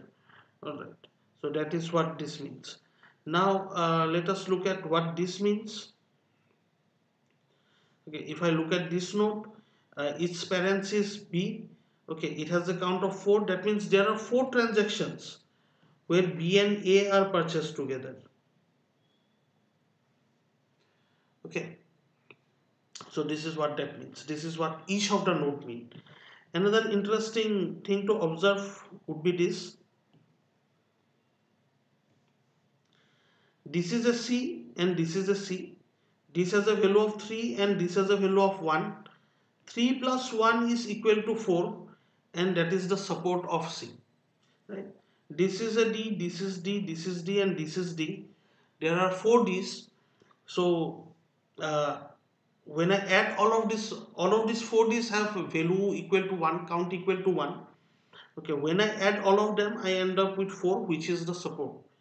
Similarly, 4 is over here and 5 is over here. So if I have more than one node representing one item, when I add all of these nodes, I will end up with the support. Right? When I add up the count to all of these nodes. Okay. Now let me repeat what I just said with one more node. See this D. How did I reach this D? I went from null to B, from B to C, and from C to D. So I took B, C, D. That means what? This B, C, D is purchased together in how many transactions? In only one transaction. So B, C, D is purchased together in one transaction. Hold on. Yeah, BCD is purchased once together in one transaction, but then BCD is purchased here as well, but that is 4 item frequency, right? In 3 item frequency, it is purchased once over here. Okay, so this is what it means. This is how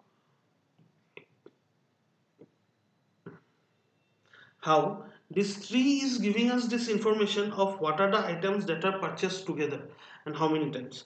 Now, yeah, this is one thing to observe. BCD is purchased together once over here. BCD is purchased together once over here. Okay, in this 4 frequency. So this BCD, the fact that BCD is purchased together in 2 transactions is not yet recorded properly. Okay, so we have to do that. So let's go ahead and try to compress these different branches into one information. Right? The fact that this transaction is once where BCD is purchased together, the fact that this 4 transaction contains BCD purchased together. Let's go ahead and work more with this tree and try to find more information from this tree. Okay, and to do that we have to create a table. Now this table there is no name for this table, but there are four headers. All right, one is the item, another is conditional pattern based, conditional application, frequent pattern generated. So this is our ultimate aim, this frequent item sets that we have to generate, okay, along with the support of this frequent item set. So let's go ahead and handle one column at a time. All right, the first column that we have is the items. So we have to fill this first column, and the way to fill this first column is simple. Uh, we had sorted in this order, descending order. We have to fill this column in the ascending order, in the opposite order of in which we had sorted our ordered list. All right. We had an order. We have to now fill the items in the opposite order.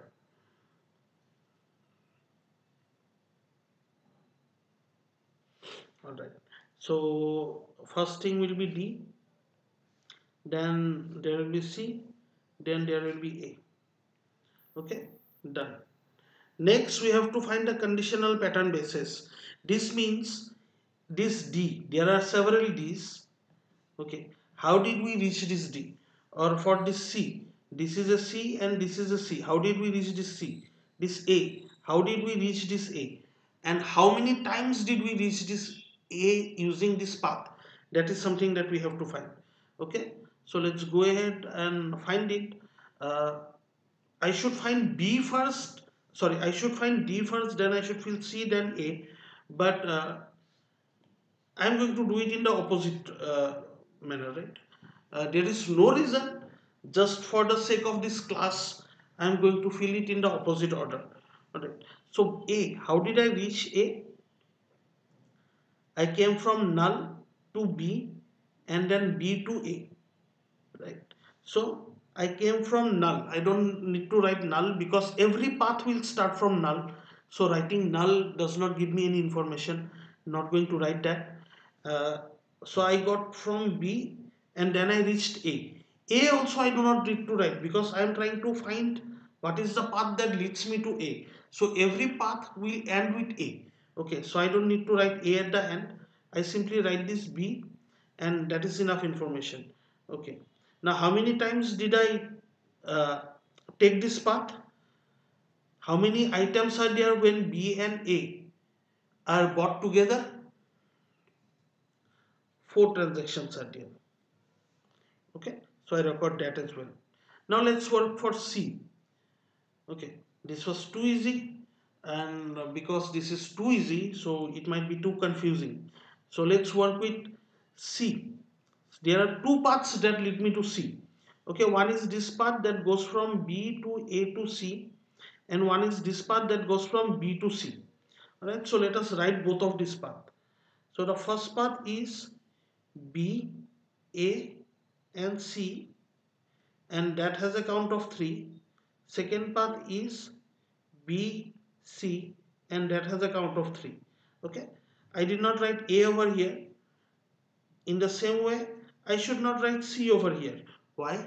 Because C is anyway going to be the end node. I am trying to find paths that lead me to C. So nth node is anyway going to be C. Therefore, I am not going to write this C. Alright. So this is sufficient information. How am I reaching this C? This B, A. From this B, I go to A and then I reach C. How many times am I taking this path? I am taking this path 3 times, right? So 3. Then I am taking this path from B to C. How many times am I taking this path? 1 time.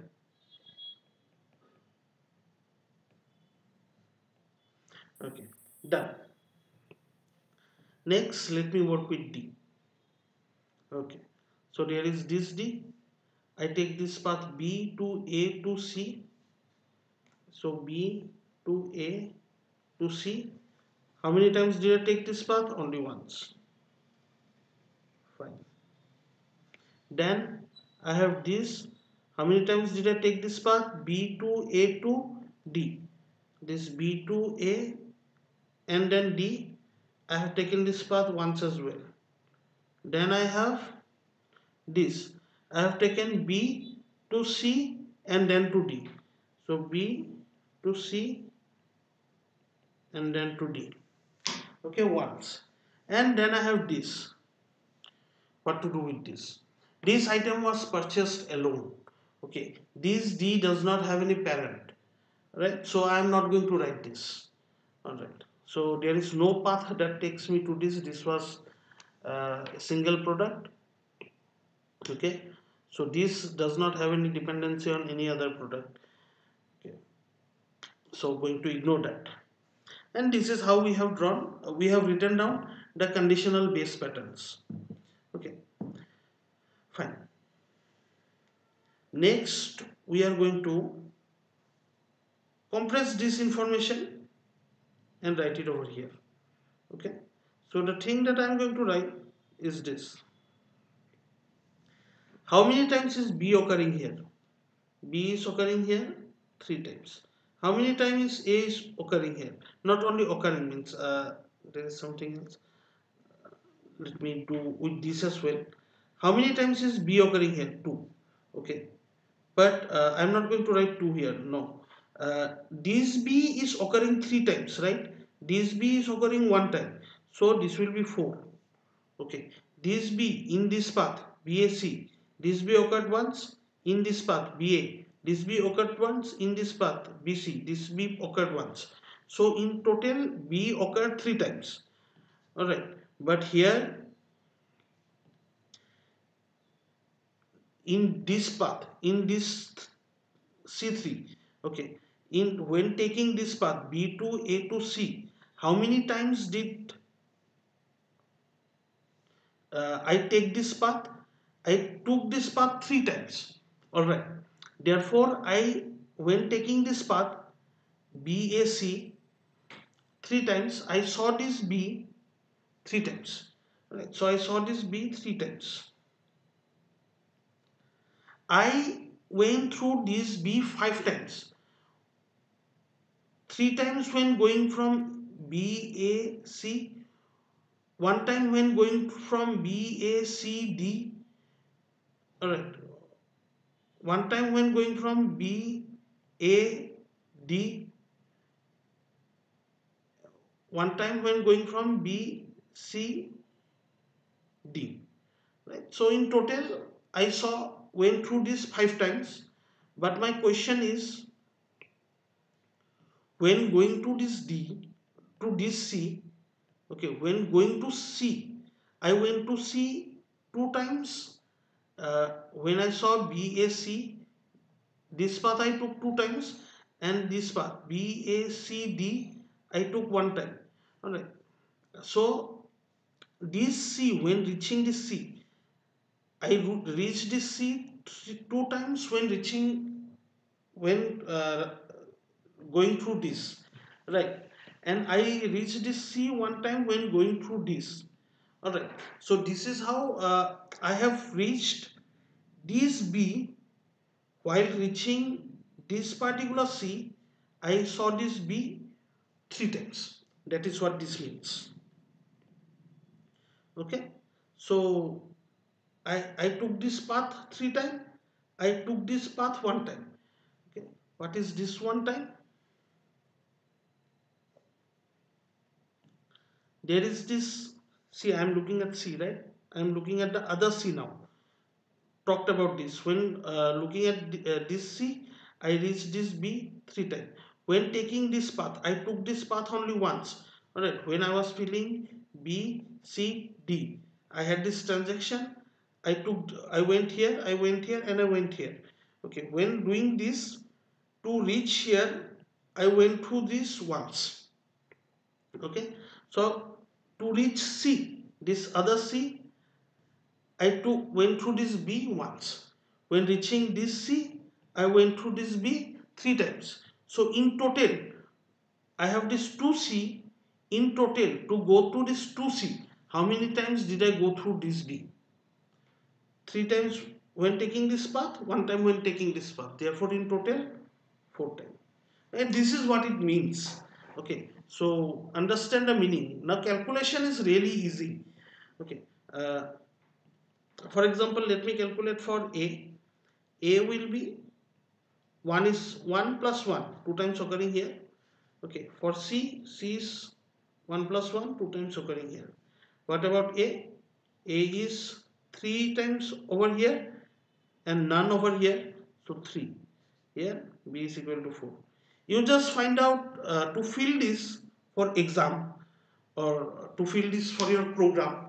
You just make a count of how many times it is appearing, in how many sets it is appearing, and what is the count associated with each set.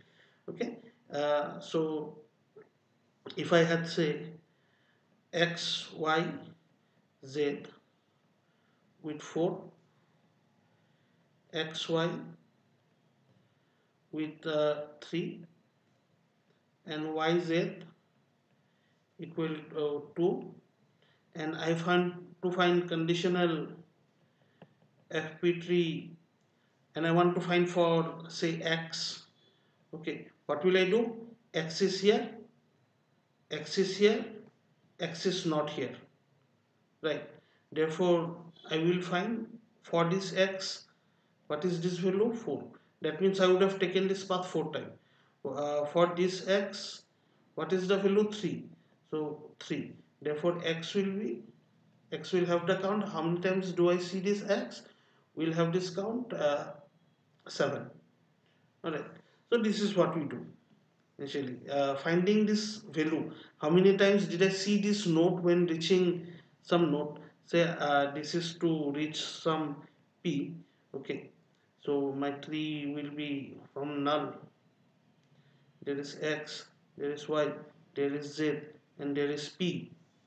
For this, it means there is x, there is sorry x, y, and then p. Okay, and then y, z. So there will be y, there will be z, there will be p.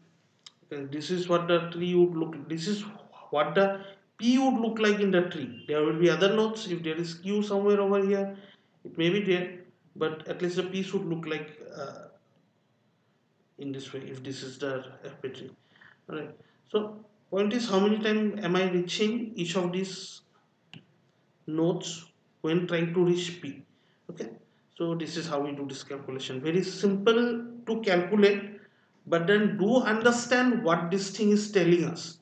All right, if you simply calculate and do not understand what this thing is telling us, then you will not be able to do data analysis properly. You will be able to pass the exam, that is not a problem, but my aim here is not to just make you pass exam. Aim here is to make you good machine learning expert.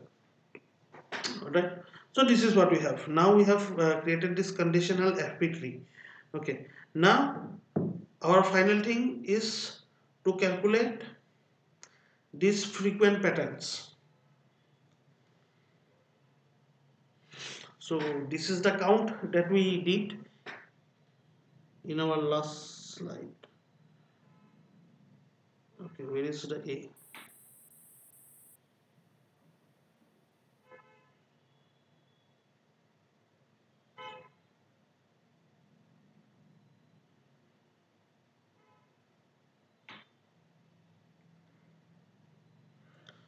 Okay, there will be a over here, made a mistake.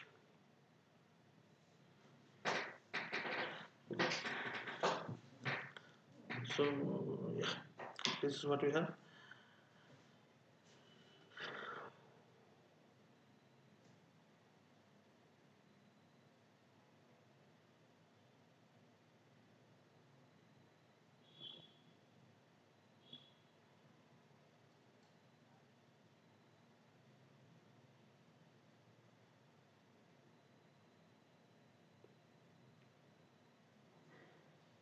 Okay.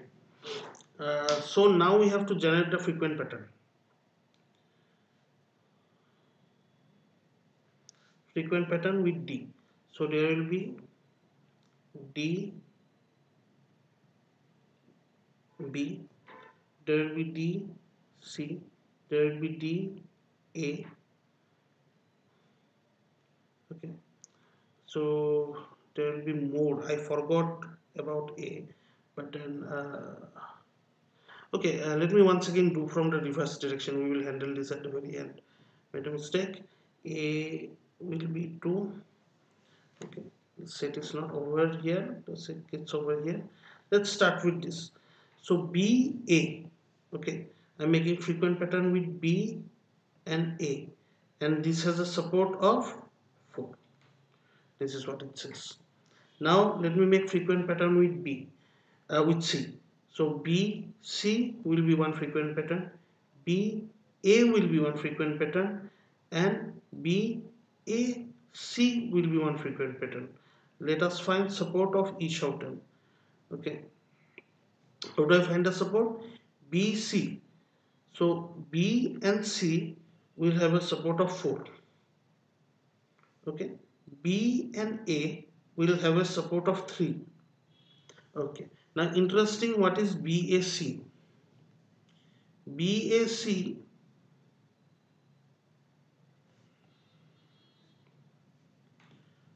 BAC will have a support of, what is the lower among these three, among these two, 4 and 3. The lowest is 3, therefore this will have a support of 3. Alright, so this is what we have. Now this is not going to be sufficient. I am going to find some frequent pattern with this all. So BD will be one pattern. Okay, B CD will be one pattern, AD will be one pattern. What is the support of BD?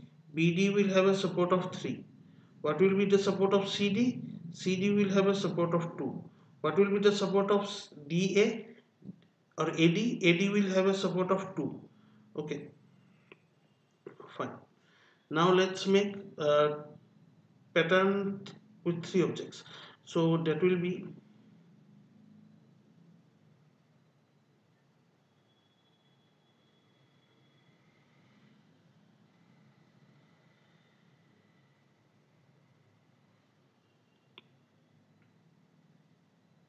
B,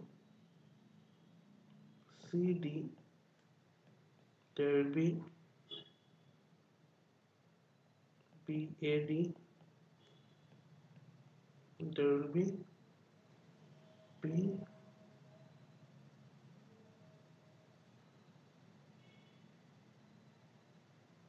okay, let me show for BCD and BAD. Okay, there will be lots of possibilities. Let us not do all of them. So BCD, let's go ahead and find that. So B has a support of 2, C has a support of B has a support of 3, C has a support of 2. Therefore B, C, D will have a support of, what is the minimum among here? 2. Alright, so B, then C, then D will find a support of 2. Okay, once through here and once through B, C, D, taking this path once, taking this path once. Alright, so this is how we do this compression. We were looking at how to do this compression. Okay, so this fact that I have this B CD once over here and BCD once over here, I want to compress them and make sure that I count this pattern occurring together 2 times. This is how I am counting it 2 times. Alright, so this is what we do. There will be lots of possibilities here. Okay, so you have to do this count lots of times. It's at least less than the number of possibilities in a priori, far less than the number of possibilities in a priori. This is polynomial, not exponential. Alright, but then this is how we do this count. Now yeah, let's go ahead and fill this table. Okay, so this is what we do. This is how we have filled the table, right? And these are the frequent patterns that we have generated. Okay, now BA is often brought together. This has a support of 4. Okay, that means there are 4 transactions in which B, A were bought together uh, when buying uh, A. Okay, now when buying C, BA was bought together 3 times, BC was bought together 4 times, AC was bought together, and AC was bought together 3 times. Right? BAC, there are 3, how many? 3 transactions in which BAC were purchased together. There were 4 transactions where BC were purchased together. Right. So in this way we get all these frequencies. Right. So lots of calculations we have to do. Once you write the program, you don't have to do all this calculation manually. Now here there will be lot more. I forgot to generate with A. I made this mistake of not generating with A. I ended up ignoring A. Should not have done that. Okay, so that would generate a lot more pairs over here. Okay, but no matter what, you have to follow the same rule like we did in the other sets. You can generate for this set as well. Okay, now what does this mean? What does this mean? Let us pick one of them and talk about this. This means that B and A are frequently bought together, these two items. Therefore I can generate a rule B implies A, or I can generate a rule A implies B. That means a person who comes to buy B, go ahead and suggest A to that person. A person who buys A, go ahead and suggest B to that person. There are two rules that I can generate. Now which of this rule am I going to choose? That is something that we are going to discuss at the end. In the same way, we generated frequent item set in Apriori. We did not discuss how to create rules. In the same way, we are discussing how to generate frequent item set. We have generated all these frequent item sets, right? We are not discussing how to uh, create rules yet. Okay. Now one thing, my mean support is equal to 3. So these will go away. Okay. So what are the ultimate frequencies that I have? I have BD, I have BC, I have AC, and I have BA. Okay. I have this, and this. These are the 2 items frequency. What are 3 item frequency? BAC. Okay, this is a 3 item frequency. So I have generated frequent item set like this. From this I have to generate rules. Alright, we'll talk about rules at the end. This is a priori, this is FP growth algorithm. Alright, now think about this. How many times did we scan the data set? Okay, we scanned the data set one time when we were creating this table of support.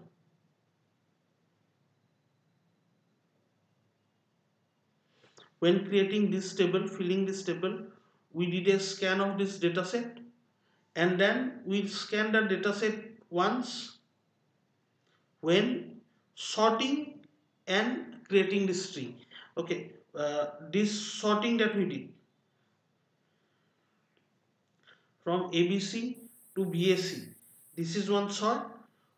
As soon as we did the sorting, we can insert it into a tree. Okay, it is not necessary that we do this sorting once and then we scan it again and then create the tree. As soon as we do the sort, we can insert the transaction into the tree. We sort this from this to this, and then we insert this into the tree. Alright, so in total how many times we are scanning? Once at the beginning and once at the end. 2 times with 2 scan. Compare this to a priori. In a priori we could generate an exponential number of item set.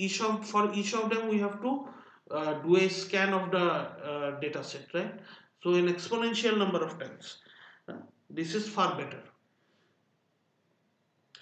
In April, don't uh, worry too much. Okay, theoretically we can scan for an exponential number of time, but a priori is actually good, it's not bad. We stop much early and we do lots of pruning. Okay, so we do not actually scan it for an actual number of time. We could potentially do that, but we do not usually do that. A priori is good, don't hate a priori. Epigrowth is also good, will give you equal information, uh, but yeah, this is what we have. All right, now the next, let us look a little bit about the difference between a priori and epigrowth. Epigrowth is faster, runtime increases linearly with increase in number of items set. Okay, so this is slower. Here runtime increases exponentially with number of items set. Okay, so if number of items increase, uh, there is an exponential increase in time. Okay, memory is requirement is small because we just stored a tree. Here all the candidates, the exponential number of candidates that could potentially be generated have to be stored. Okay, candidate generation in epigrowth, there is no candidate generation. Here we have candidate generation frequent pattern. We get this pattern by analyzing the tree, by mining the tree. Here we generate candidate and then we see if the support is being uh, achieved. Right, then scan, we only require two scan, I said at the beginning when finding the support, and at the end when ordering and inserting into the tree. Now here we scan over and over again in a priori. Okay, so these are some differences between a priori and epigrowth. Epigrowth, in case our data is very big, epigrowth is the way to go, but in case our data is small and handleable and we know uh, the item set is not going to be large. All right, so 3 4 item, 4 is the maximum say size of item set. All right, and number of items is small. In that case, if you can go ahead and use a priori, it is also good, not bad. But epigrowth works better, scales better. All right, requires less memory, faster, so lots of advantages. Okay, now we are going to look at one more algorithm. Alright, but don't worry too much about this algorithm. I just want to show you this algorithm because up to this point we were working in this way. I had transaction here, transaction 1, transaction 2, and items here. Say item 1, item 2 in this way. Okay, so this is item 3, item 4. In the next algorithm, we use a transpose kind of thing of this, not exactly a transpose, but you will understand. The algorithm is called ECLAT algorithm, ECLAT, right? The full form is equivalent class clustering and bottom of lattice traversal. Okay, it is a bit efficient than a priori, not as efficient as FP3. This is also a generate and scan kind of algorithm, right? A priori is horizontal. Horizontal, I mean, there is transaction 1, transaction 2 in this way, and then item 1, item 2 in this, say item 3, item 4, and item 2, say, let me repeat item 2 two times. What is going to happen in ECLAT is I will have items over here, items 1, item 2, item 3, and transaction will be over here. Okay, so item 1 is there in transaction 1, uh, item 2 is there in both transaction 1 and transaction 2. Okay, item 3 is there in only transaction 1, item 4 is there in transaction 2. All right, item 3 is there in transaction 2, sorry. So this is vertical, this is horizontal. If this is horizontal, then you will call this vertical because it's transpose kind of thing, not exactly a transpose in the linear algebra sense, but looks like a transpose. Okay, this is our original data set as given to us in this Apriori and FP tree. The transactions are over here, the items are over here. This is like before. Okay.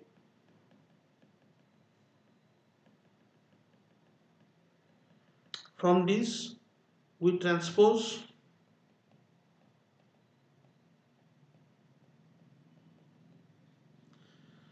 this is not exactly a transpose. Okay, let me call this pseudo transpose to this.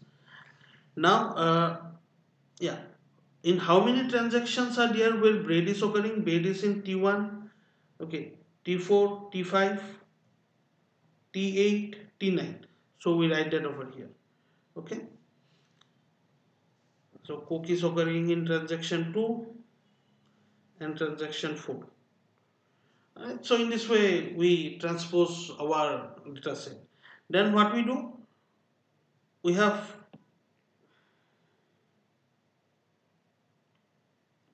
done this for item set of size 1. Let us now work with item set of size 2. Okay, this is item sets of size 2. Now I find bread and butter, they are occurring in T1, okay, T4, T8 and T9. Okay, so that is what I have written here. So in this way I figure out item set of size 2. Here my mean support I have taken as 2. Okay, so this will go away. This is less than mean support. This will go away.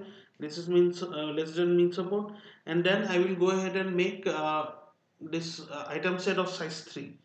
So we make item set of size 3, and we have two potential item set of size 3. Okay, so this bread butter milk is occurring here. Bread butter milk is occurring here. Then bread butter jam is occurring here, and bread butter jam is occurring here. Bread butter jam. Okay, so in this way I have reached here, and then there will be, yes, there is one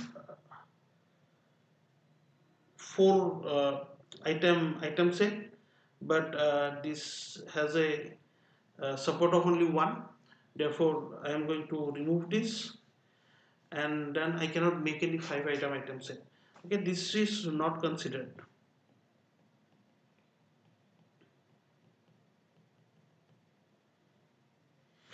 Why is it not considered? Because the threshold is not met, right? The threshold we had fixed as 2. Okay, so this is what we do. This is one more algorithm. Don't worry too much about this algorithm. The reason I am showing you this algorithm is uh, because of the transposed way in which this algorithm works. And I just wanted to show that there is also this technique. Don't worry about this algorithm. Study a priori properly and study FP growth. Okay, you can do this as well. Okay, once if I give you a problem in ECLAT, you can go ahead and solve that, of course. The reason I'm showing you this algorithm is because till now we have worked in horizontal manner, right? In both a priori and FP growth, we have worked in horizontal manner.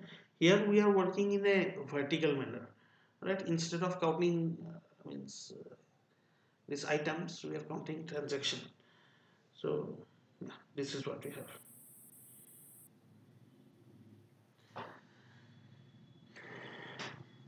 Okay. Okay. We are going to conclude this video by talking about this topic that we did not talk about yet. Given a frequency set AB, do I choose A implies B or B implies A or both? Okay, given some frequency set, what is the association rule that I generate? So that was one question that we did not answer.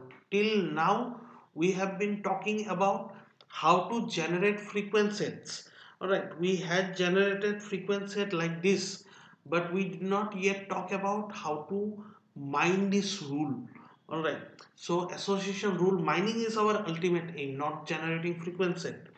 Let us talk about this. we need a criteria called minimum confidence.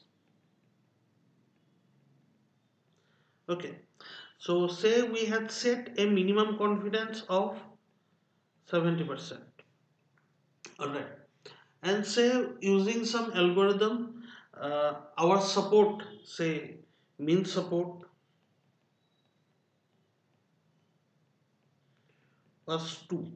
Okay, say using Apriori simple algorithm, we have found milk and juice to be a frequent pattern. Alright,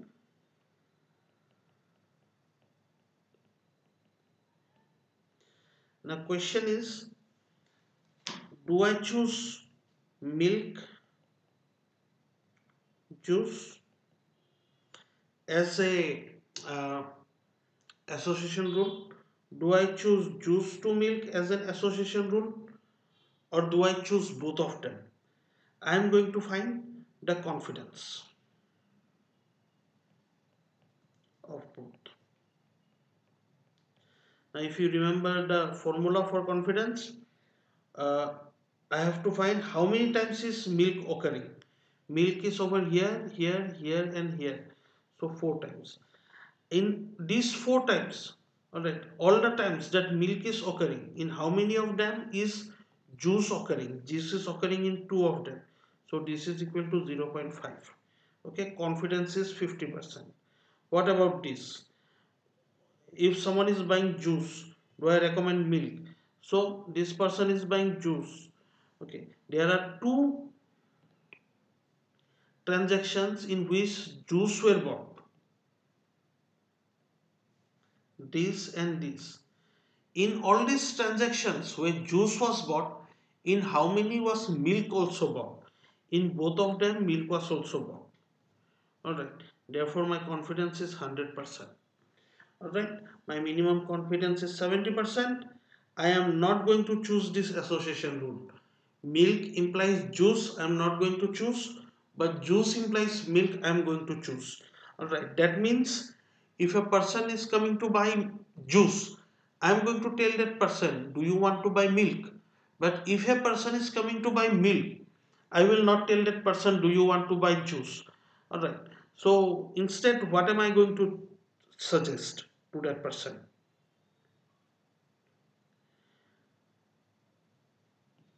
Let us look at this milk and bread. Alright, so going to find confidence of milk implies bread, and going to find confidence of bread implies milk. Alright, so this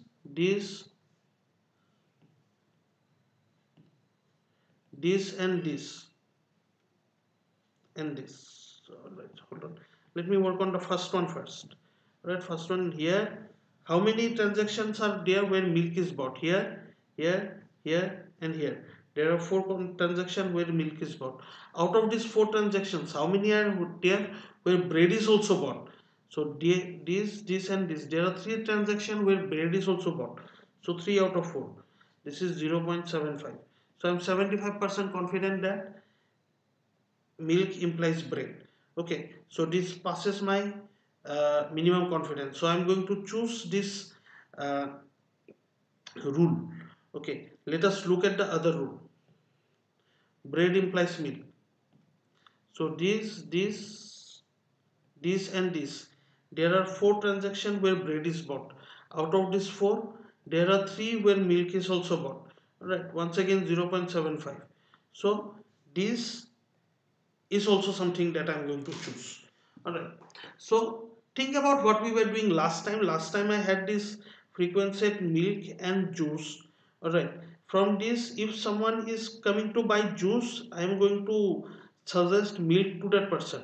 Alright, but if someone is coming to buy milk, I am not going to suggest juice to that person. Why? Because my confidence in milk implies juice. This rule is not above the minimum confidence threshold that I had set.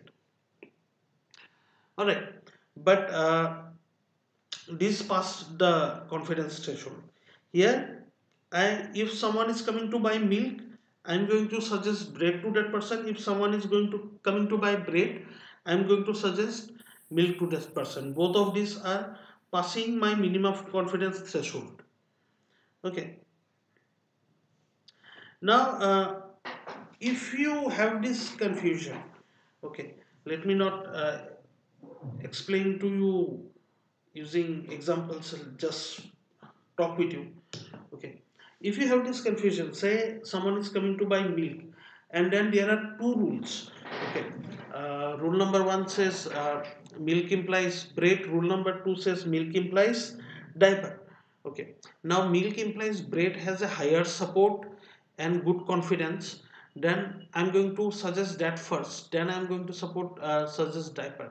So the one that has higher confidence, I'm going to use suggest that first, but it should not be a single criteria. Okay, I should also look at support. The If my support is high, then I should focus on that as well. So how you do this is up to you. Okay, right now I'm just giving you ideas on what are the things to look at, how to generate rules, and how to do suggestion. Okay, so the more confidence there is, I'm going to choose that. But if something is bought only 5 times, okay, say a person bought milk and juice, okay, together. So from juices perspective, I am going to suggest milk. Okay, but how to give you an example? Uh, yeah, this is what it is. Okay, if something is bought a very large number of times together, I am still going to suggest that, even if something is bought very rarely together, that has a higher confidence. Okay, so yeah, that is what I meant. That not only confidence, I'm going to also look at support. If something is bought a large number of times together, then I'm going to suggest that. Okay,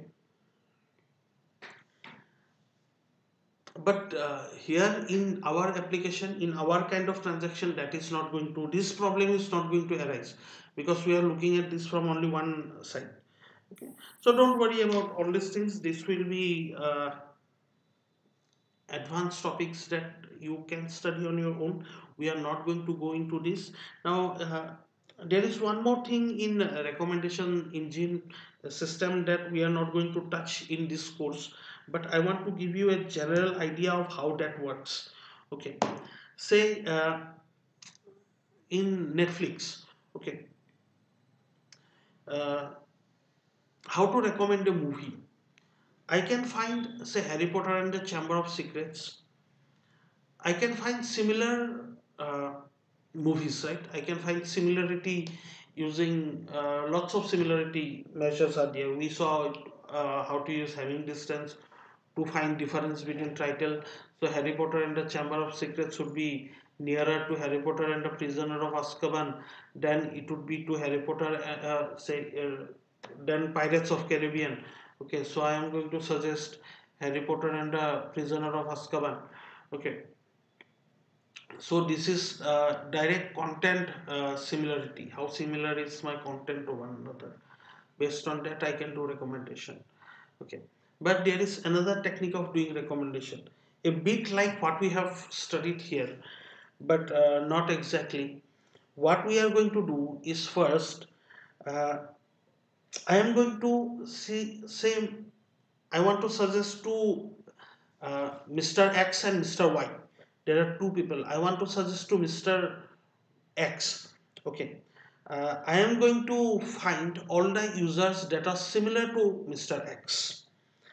So say Y is a user that is very similar to Mr. X.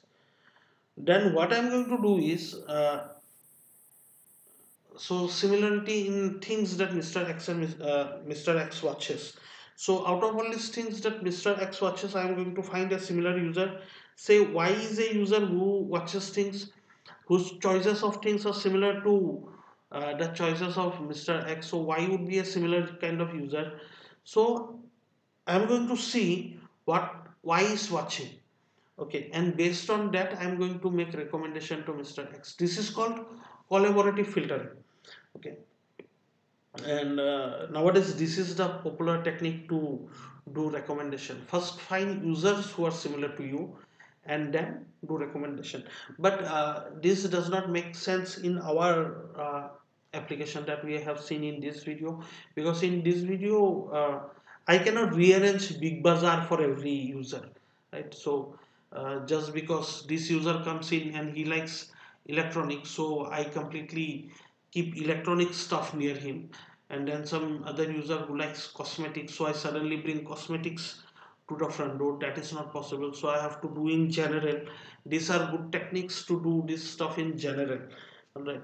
But yeah, understand that recommendation is more complicated. You can do user specific recommendation, all right, not only item specific. We have been doing item specific recommendation in this video. So to conclude, we saw what is association rule mining, we saw what is support, what is confidence, then we saw three algorithms to do association rule mining. Two of them we saw in depth, and one we saw at a very high level, this ECLAT algorithm at a very high level. Then this algorithm taught us how to create frequent patterns, frequently bought item set, items that are frequently bought together, how to find those kind of set of items. All right, and then we finally concluded by talking about from this frequent set, how do I actually mine this rules. All right, so we have this association rule. How to get this association rule? One set can give us multiple association rule. Which one do I choose into my data set, right? So that was all the content for today's video.